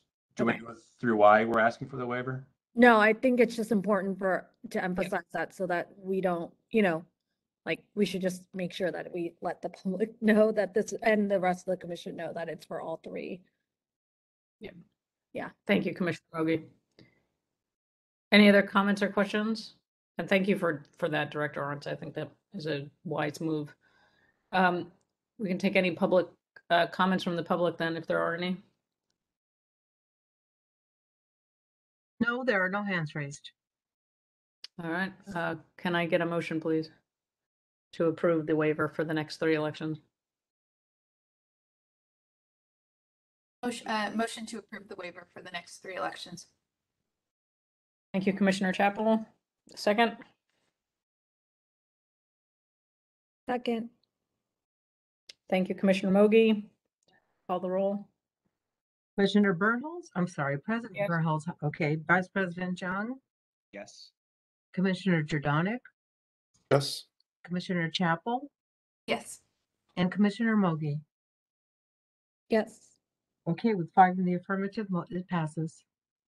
Great, thank you. Item number 8, open source voting, discussion and possible action on the open source voting pilot. And I'd note that attached to the packet was the ordinance for the Board of Supervisors drafted by Deputy City Attorney Flores and worked on all this time by Commissioner Jordanik and others. Commissioner Jordanik, is there anything you want to add or draw people's attention to on this item? Sure. Thank you, President Bornholz. So at yesterday's Board of Supervisors meeting, President Walton did introduce that legislation that is a part of the packet now. And during his comments, he thanked myself and Trent Lang and his Chief of Staff, Natalie G., and Attorney Anna Flores and Director Arntz. He thanked everyone for their involvement in this issue. And I also want to thank President Walton for his leadership on this issue, and also his Chief of Staff, Natalie G. She put a lot of time and effort into this over the past several weeks or even months. So I just want to express my appreciation to them. And yeah, Deputy City Attorney Flores, she turned this around very quickly. So I think we should all be very appreciative of the work she did. And Director Arntz, to you also for going along with this and working with Voting Works and making quick progress. So, I personally appreciate all the work you're doing. I think that the legislation, it looks great. I mean, I've read it over many times, and I did work with President Walton's office on the language, And I think I would love it if we could support it at this meeting. And I did draft up a sort of a document. It's just a one-page, it's a much simpler resolution than we adopted at the last meeting. And because I think if we have it as a document, they can include it in the legislative file when this legislation goes before the committee. But I don't know if people have had a chance to read over the text or not, but I'd be happy to explain it, or perhaps Attorney Flores could explain it if people have any questions about what it does. But it's basically along the lines we've been discussing. And the idea would be to have this body take a vote in support of that resolution, so it would be entered into the record. Is that what you're after? Basically encouraging the board to pass it, and and signaling that we support it as a commission. Great. Commissioners, any questions or comments? I think just kind of reiterating, I think we've had a very long discussion around this, so I don't think we should be repeating ourselves. So I'm just going to preface that, but I think I'm echoing what Commissioner Jordanek said, is that the ordinance that was introduced, it is fairly, it does look fairly brief and in alignment with kind of all the conversations we've had. And I would also be happy to support the resolution as well today. But yeah, I just want to make sure that I say that, because I think we had a very extensive conversation at the last meeting. So thank you, Commissioner Mogi. Anyone else?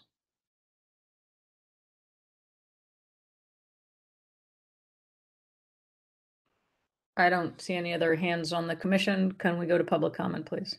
Sure. Mr. Turner, I will unmute you. You have 3 minutes to comment. Thank you, commissioners. And again, thanks to everyone for your continuing leadership to the county and to the country on this issue of open source election systems. It's not easy to pioneer, and we folks in the election reform community appreciate all the effort. I just wanted to point out a couple things. Obviously, the public encourages the commission's support of the Walton legislation, and encouraging the board to move further is a great step here. If no one has caught it, I just wanted to bring forward a bit of news from the federal level, from the national level. There's actually a Republican senator by the name of Panaccio, and he's a New Jersey senator who has now moved forward with legislation surrounding open source voting. So the interesting situation we have now, after all these years of, as I think everyone on this commission knows, that myself and Nancy Pelosi's daughter Christine were successful in putting open source voting in the Democratic Party platform for California. But now we have some Republican effort moving forward.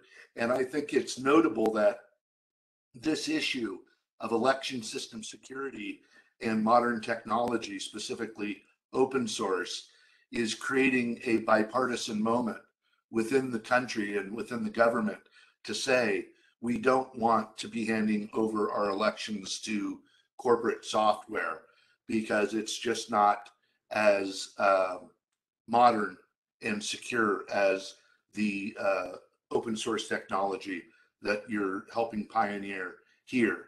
So if you haven't seen that bill, check it out. It's Panaccio. I think I'm pronouncing that right. He's a New Jersey senator, and it all is moving along on many levels, but make no mistake, you're still leading here. The one thing I would say about the Walton legislation, moving forward, we have to be sensitive to making sure that any systems we're dealing with that are purporting to be open source are what's called general public license per the open source initiative. That wasn't in the legislation, but that's okay. As long as this commission is aware, we don't want any knockoff versions by folks gaming the environment in the future. So I just wanted to make note of that, and hopefully we won't run into it. But if we do, let us say that best practice is a general public license, open source paper ballot system. That's the original idea that holds true today. Thank you again for your time. Thank you, Mr. Turner. Any other members of the public? I don't see any other hands raised. All right, so I think we can move forward with a motion to support a resolution that would submit the resolution as drafted by Commissioner Jordanek in support of the Board of Supervisors legislation. Can I get a motion? So moved. Thank you. A second? Seconded. Thank you. Can I, before we take a vote, may I interject a question? Yes. Yeah, just may have missed it, but I wanted to offer Director Arntz an opportunity to speak on the proposed legislation and the commission resolution too, if he wanted to do so. Thank you, Vice President Joan. I'm sorry, I'm having all kinds of computer things, so if there's a lag here, it's because I can't see anything that's happening on the screen.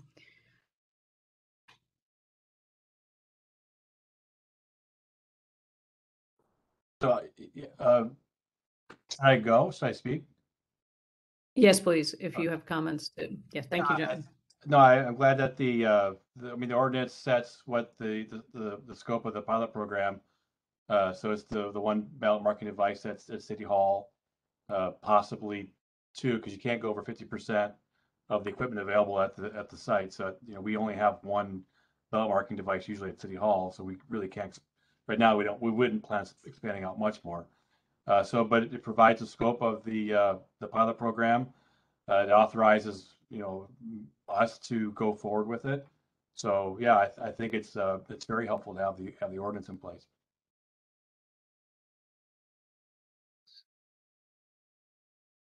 Thank you, Director Arntz. You're welcome.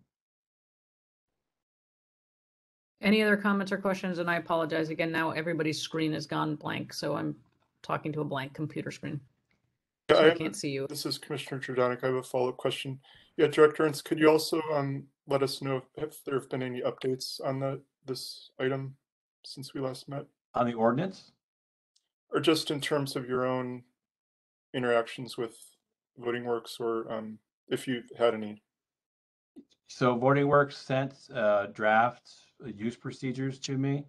I made comments. They sent the response back today. I've not had time to look at it today.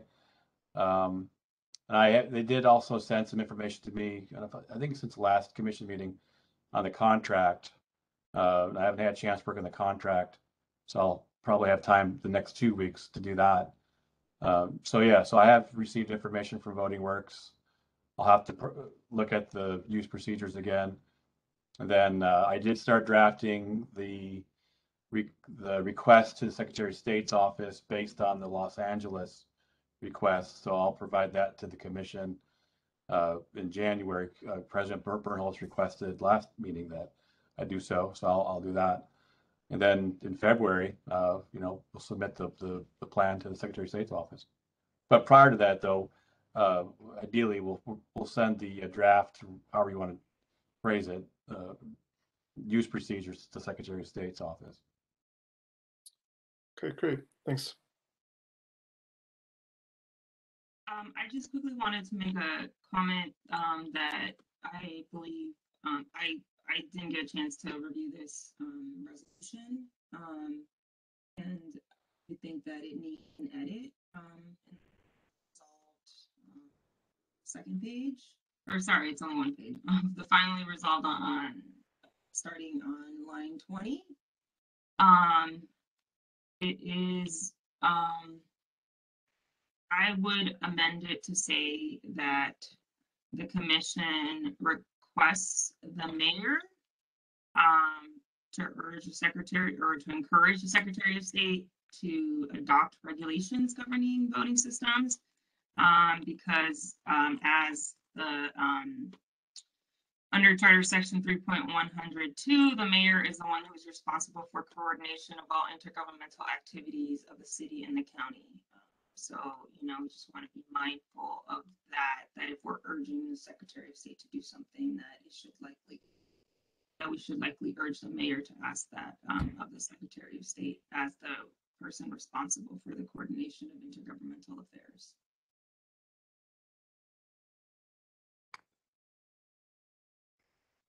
So, Commissioner Giordano, any question? Okay, go yeah, ahead. so Attorney Flores, are you suggesting that it read that the commission requests that the mayor join President Walton? Is that, or were you saying the mayor or what were you thinking?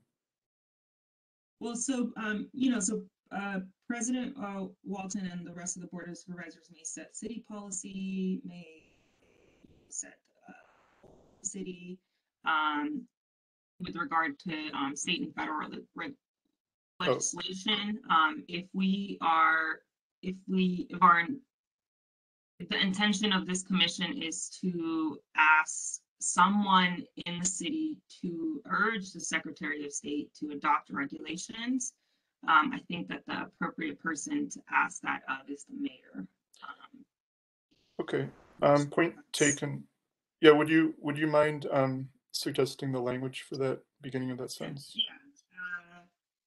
Finally resolved that the commission requests that the mayor work with or urge the Secretary of State, or maybe work with or urge or encourage the Secretary of State to adopt regulations governing voting system pilot programs in time for San Francisco to conduct a pilot during the November 8th, 2022 election. Okay, so how about this? That the commission requests that the mayor encourage the Secretary of State. Yes. To adopt regulations. Yeah. Yes, because the you know, the two things that are going to stop this legislation, even if it is approved, is not having the regulations and also not having our pilot program adopted or not adopted, approved by the Secretary of State. So those are two very important things. And, you know, under a charter, the person who is supposed to lead those kinds of intergovernmental activities is the mayor. Yeah. Okay. Is everyone clear on that suggested wording? Yes. Okay, then I don't know procedurally if we need to, can I just accept it as a friendly amendment or something? I'm not sure how that works. Who made the motion? Yeah, it's whoever made the motion, right? Yeah, should just say it as an amended, as amended by Deputy City Attorney Flores. Yeah. Commissioner Mogi? Yeah, sure. I would like, yeah, with I guess the motion with the amendments made by Deputy City Attorney Anna Flores. Is that okay? Yes. I'll re-second that. Thank you. Is there any public? No, we've already taken public comment and there isn't anybody there. Okay, can you call the vote, please?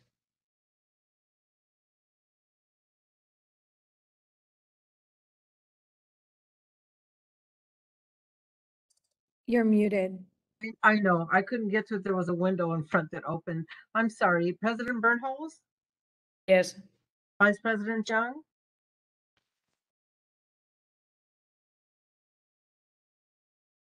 Vice President Jung? Yes. Thank you. Commissioner Jordanek? Yes. Commissioner Chapel? Yes. And Commissioner Mogi? Yes. Okay, with 5 in the affirmative, it passes. Right, thank you. Item number 9, annual performance evaluation of Director of Elections, discussion and possible action regarding the performance evaluation of the Director of Elections. I want to assure everybody first and foremost that we're not going to do this today. Not expected that we will actually undertake this process, but it is the end of the year and we are supposed to undertake it. So what I wanted to make sure all of the commissioners had in, especially Commissioner Chappell, who I don't believe has been through this, was the materials that are part of doing this performance review. And then I had a question for Director Arntz, because the process involves both the commissioners. The way we've done this in the past is for each of the commissioners to review Director Arntz on our own. Those are then consolidated, but they are also informed by a review that Director Arntz writes, recognizing the chart, which I was on page 6 of the election plan. I'm not sure when Director Arntz will have a minute to actually work on his report. So I wanted to bring this up in light of the timing for the calendar year, but also to ask Director Arntz when you would be most available to work on your own performance review, and we could then schedule our review around that. Are there is it just for 1 year or 2 years that I have to do this? I think there's 2 years of. I thought we did this last year and have, in fact, a finalized review for you from 2020. Is that correct, Commissioner Mogi? Do you recall? Yeah, it's right. Yeah. I did. Yeah, I was like, right. no, I should. I was like, I promised we did this. So yeah, I did. Yes. We did it last So it's only 1 year. It's Okay. just the 1 year. Okay. It just feels like 12 years. It's just been really busy, but we did talk a lot. I remember because we did talk about you running the COVID elections or the pandemic elections. So Okay. I don't know if you forgot, but you did great. And so but yes, I think this is for 2021. I mean, this process seems simpler. I mean, so would I respond to these 3 elements then listed in the plan, the performance plan? Yes. Okay. That would make sense. I mean, we could probably get something out for January's meeting. Oh, okay. If that's possible, then what I would ask the commissioners would be for each of us to review these materials. We would receive Director Arntz's review in January, and then we will schedule ourselves to both do the individual reviews and then have them consolidated for discussion at the February meeting. Does that sound right with everyone? And I think while my screen photos were flipping and going, I thought I might have seen someone raise a hand, but I'm sorry. This is like watching. Anyway, did anyone raise a hand?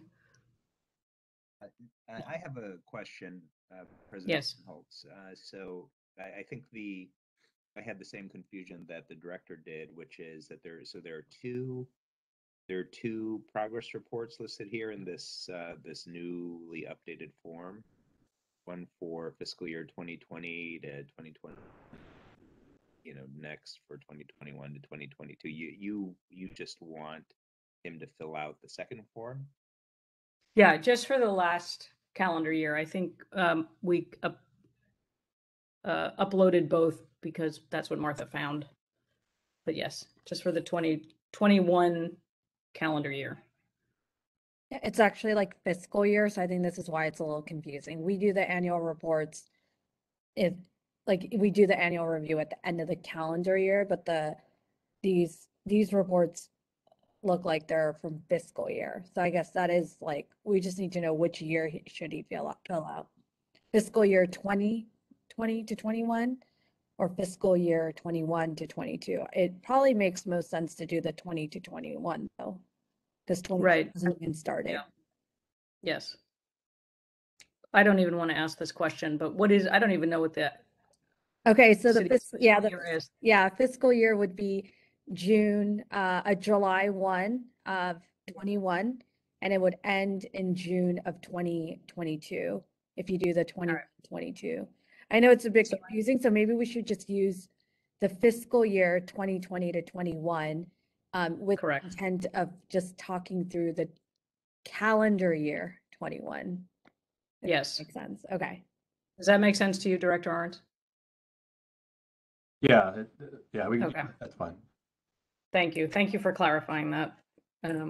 Okay, so that's the only thing on this agenda item. There was actually, I mean, there's no action for us to take other than to confirm that that's the timeline we're going to work on. Any other questions or comments?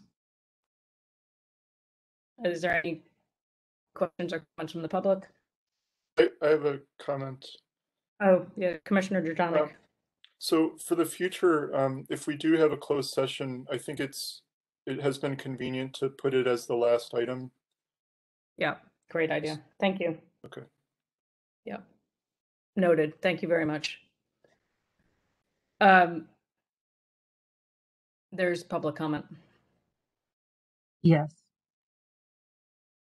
Would you like, okay, I'll Mr. Turner, you're unmuted. Great. Thanks again, commissioners.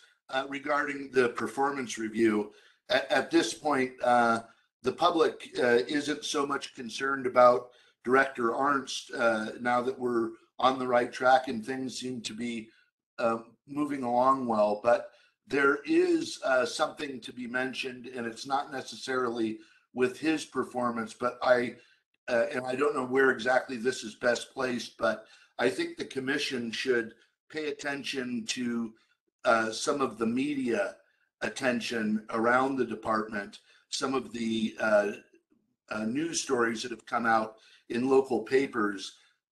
If nothing else, if there's some way to control the current vendor and their representatives, namely Steve Bennett and Dominion, there was a slew of derogatory statements about San Francisco, about the people of San Francisco not caring about voting, and that it made it seem like this fellow Steve Bennett basically is running the Department of Elections.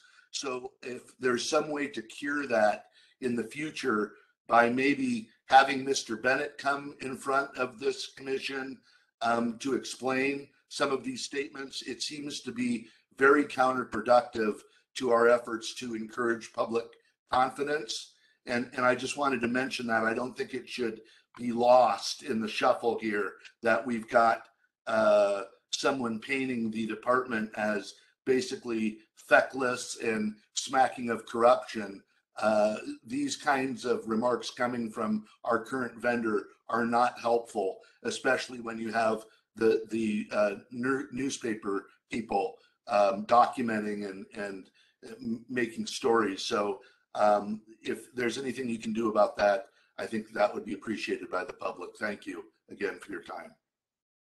Thank you, Mr. Turner. All right.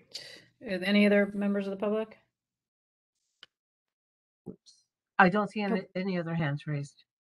All right, great, thank you. Item number 10, Commissioners' Reports. Discussion and possible action on Commissioners' Reports on topics not covered by another item on this agenda. Meetings with public officials, oversight and observation, long-range planning, areas of study, proposed legislation. Are there any Commissioner reports?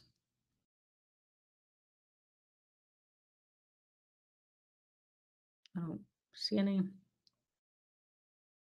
All right.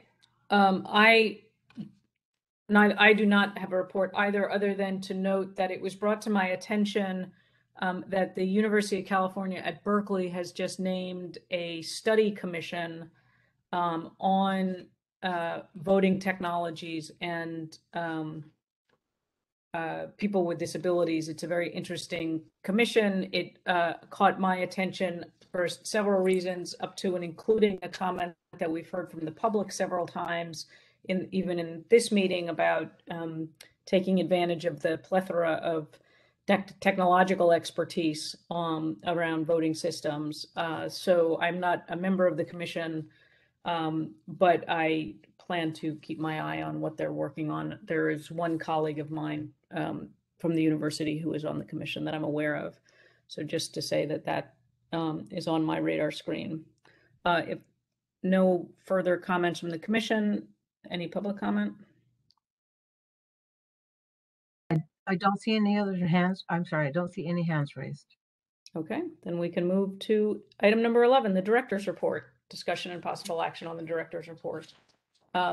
Director Arntz, thank you for this. I found this to be, as usual, very clear and very helpful, and proof positive of the enormous load that the department and you are carrying. Oh, this is where I saw the number that I didn't understand, but you already answered my question in the previous section. Any questions from the commission for Director Arntz?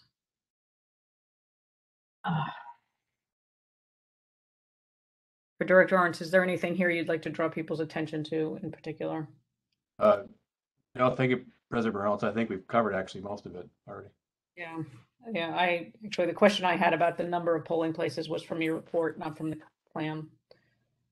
Are there any, I don't see any hands or any questions from the commissioners.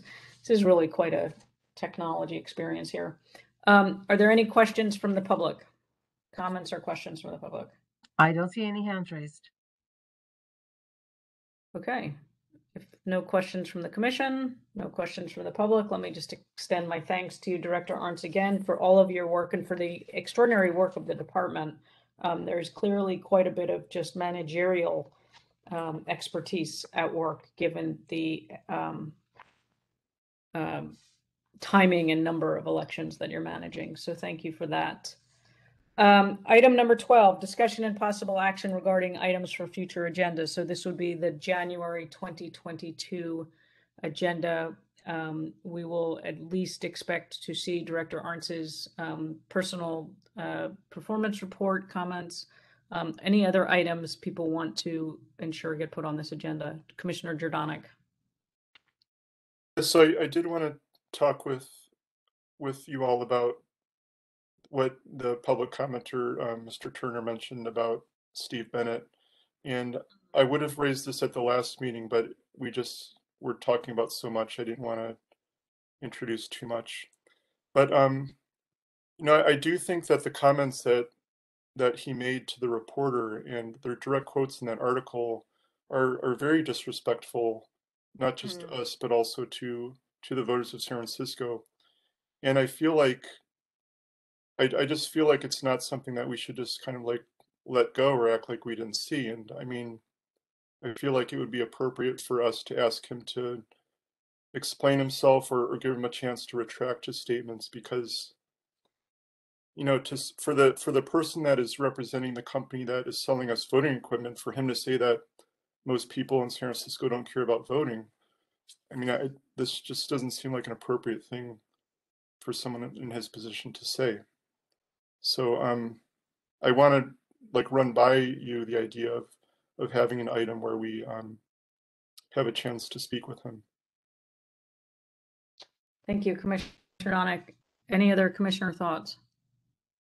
I actually would rather just, I mean, it seems like it was an interaction between Dr. Arntz and this person. I'm not a fan of putting someone out in the public and to do this kind of explain yourself situation. It's more of a professional discussion that should have between two people that were in that conversation. And I think as a commission, we should emphasize to maybe to the director that we have a level of professionalism that we would need that person to abide by. But like, I'm not a fan of calling people out to the public like this. And there's other ways to conduct in a professional way that is not in a public setting like this or over an email exchange between two people. And so that's kind of more my position. Thank you, Commissioner Mogan. Chris? I'm pretty sure that he told the reporter that. That was my understanding of those quotes, but I could be wrong.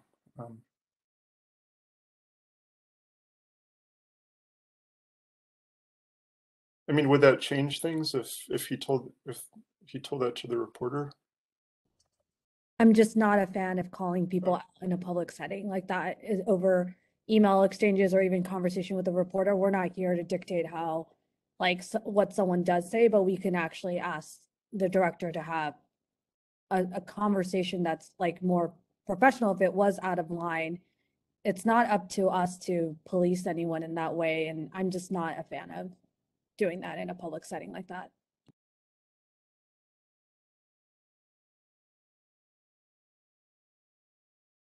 Commissioner Jordanic, may I ask, so which comment in particular was, did you view as not a conversation between Director Arntz and Mr. Bennett, but a comment made to the reporter? Yeah, actually, now that I look at it, the article does say where it came from. So it says, Bennett believes his long relationship with Arntz fills an important need for veteran leadership in a market lacking it.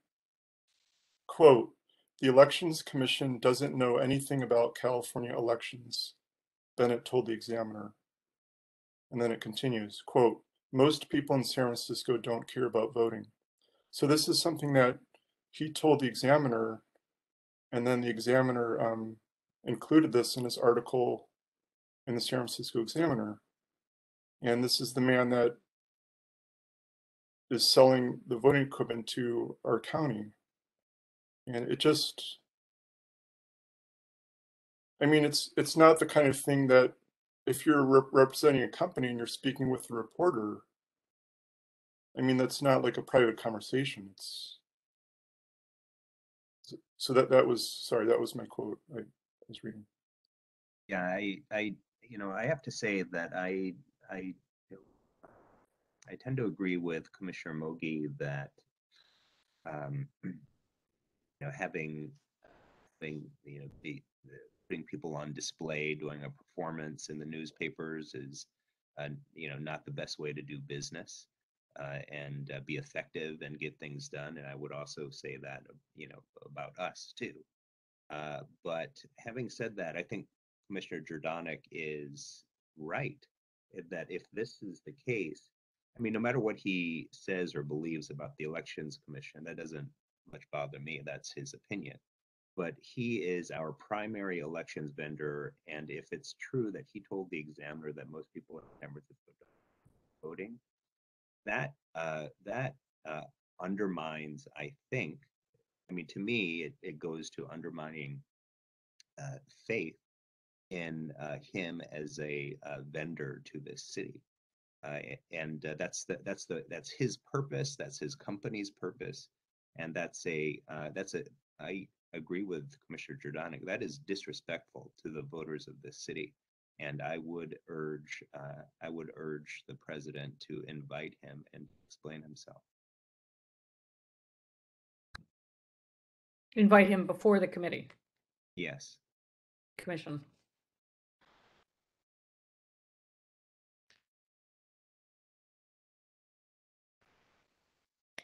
Oh, we could put that on the January agenda. I would agree with Commissioner Mogi that there might be an alternative way to express our displeasure, but I will certainly abide by the issues of the commission, although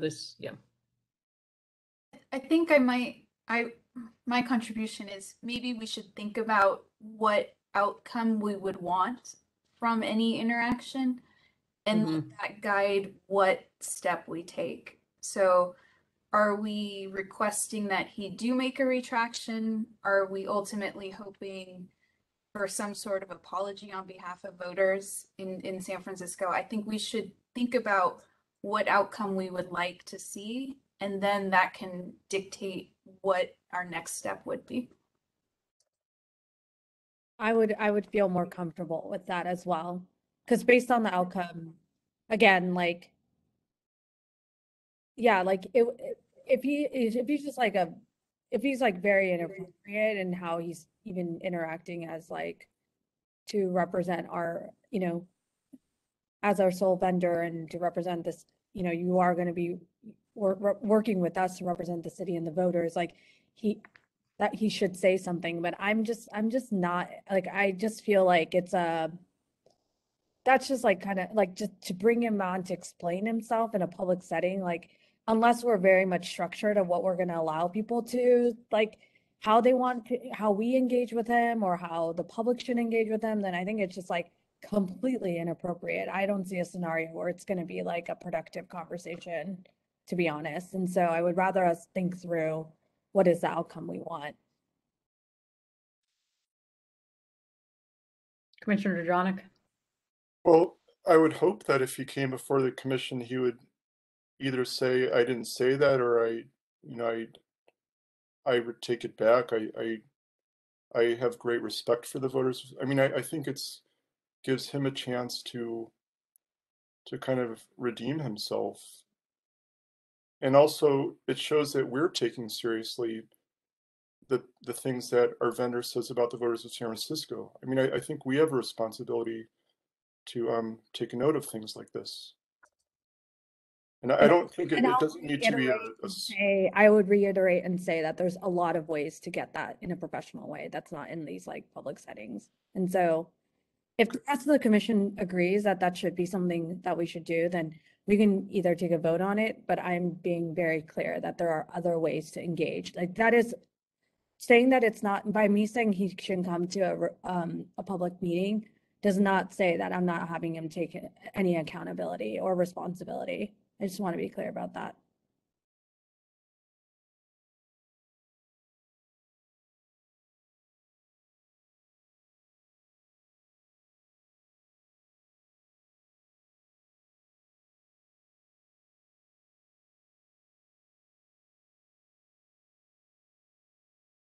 Any other thoughts from the commission?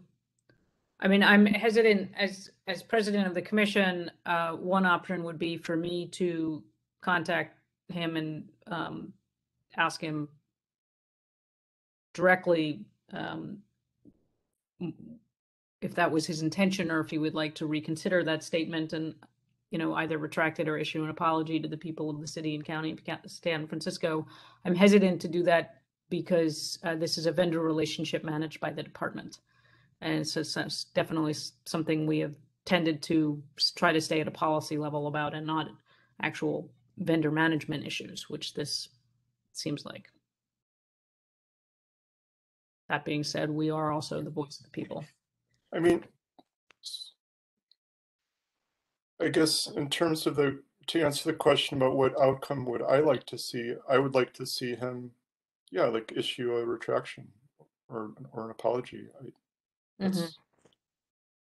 guess it doesn't have to be verbal, but well, no, since it appeared in print, it would probably be better if it would appear in print.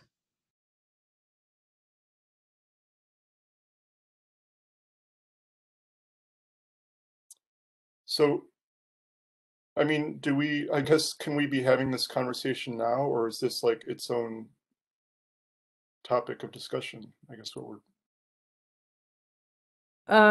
Yes, we are on the agenda item for whether or not to put this on a future agenda. We could certainly put this conversation on the future agenda.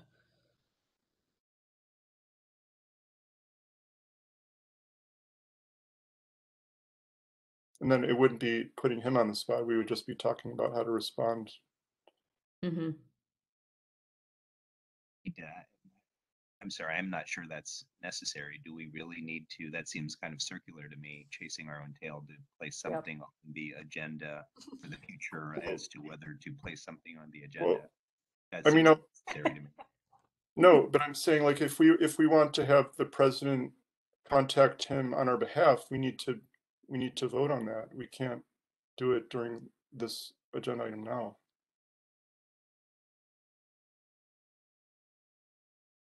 We do? Why? Because it wasn't agendized at all that we were going to discuss this. If I may, please.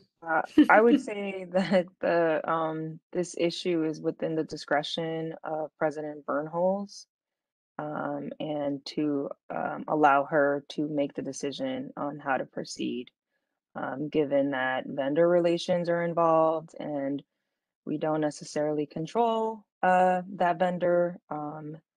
And so I think this is a conversation that, one, I don't agree is best discussed in a public forum like this, especially if we haven't agendized this item and we haven't given notice to the intended, people that are going to be discussed about. And so I think that it is within President Bernholz's discretion to think about how the commission wants to respond to this and proceed. And our office is obviously willing to discuss all the options available. So that's my opinion, and you know, take it as you may. Thank you very much, DCA Flores. I actually very much appreciate that opinion and would propose that I hold conversations with both Director Arntz, especially given the vendor relationship, and talk to the Deputy City Attorney's Office and proceed as advised and inform this commission, of course, at the January meeting of what unfolded. That makes a lot of sense to me personally too. And may I add one comment, President Bernholtz? Please. You know, which is that generally speaking, I do support the sentiment behind what you, Commissioner Mogi, Commissioner Chappelle have said, which is there's, the activities that our oversight activities take place in the public eye, and there are laws and mechanisms that make sure that's the case. But we are also managers, which is to say that it's our job to oversee and to manage the director of the department. And I don't know what happened with respect to this article and the other articles, but I do see commission members going to the press and speaking to the press, and at least in a prior article that I just looked at, I would suggest that that from a manager's perspective, that we have direct conversations with our director of elections rather than airing that out in the newspaper. So that I just wanted to place a finer point on my comment before, that I think that's a better way to be, and that's a better way to be as a manager. Thank you, Commissioner Chung. Any other comments or questions from the commission? We are still on the item of agenda, anything for future agendas, which I believe no one else had commented on, so we have just the ones that we have. We do have members of the public. Martha? Yes, we do. We have two. I'm about to unmute the first one. Caller, you have 3 minutes.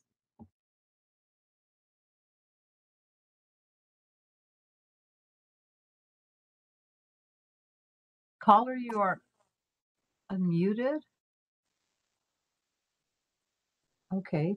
Mr. Turner would like to speak. You're unmuted, Mr. Turner. Yes, thank you, commissioners. Going into the evening here, again, I'll be brief. I'm a little concerned that the outflow of Mr. Bennett's statements might be actually to chill the comments of the commissioners when being contacted by the press. I think that even saying no comment to the press has innuendo and connotation, so I might take a second look at that position. But back to the Steve Bennett statements, I think the goal is obviously an apology or a retraction. He also, it should not be left out that he mentioned that his relationship with John Arntz and the Department of Elections was a well-oiled machine, which these are the kind of comments that I think maybe the commission would be well served to curtail or suggest the curtailment. Also, if the vendor could be, it could be suggested to the vendor that they stop using the Department of Elections or John Arntz as a reference when they go to sell more systems to other jurisdictions. That would probably be a good idea at this point. I think there was an issue around whether or not John knew that the vendor was doing that. So these are things that I think are worthy of an agendized item. And again, thanks for your time. Thank you. Mr. Turner. We do have one more caller. I'm unmuting you. Great. Can you hear me now? Yes. Excellent. David Pilpel again. I was not intending to speak again today, but this sort of novel question came up. My thought is as follows. I agree with, for some reason I'm getting feedback. Maybe it's better now. I agree with the several comments that were made that it's really within the discretion of the president to decide how to handle this. I would suggest that if the commission is going to decide in the future to possibly do something more formally about it, that perhaps a letter from the president to the individual referencing the fact that the commission may choose to do something about this in the future and that this may come back in at a January or February meeting. And if the individual in question has some context to add or clarification or some other information to share with the commission, that he may choose to do so. And if he chooses not to, that's okay too. That's certainly a way to proceed. There are other options, and I agree that a conversation between the president, the director of elections, and the city attorney would be warranted, so as to not run afoul of contracting provisions. But I think it's. I think you've gotten the sense that there is some division on the commission about how to proceed, and I think that could be memorialized in a letter at this point. And I'm not sure that a letter of inquiry or a letter of requesting clarification, if he chooses to the individual, is out of line at this point, given that the commission may choose to do something further in the future. But that's just my sense at this point. I hope that's helpful. Thanks. Thank you, Mr. Popo. Is that it from the public? Yes, it is. Okay. Are there any other agenda items?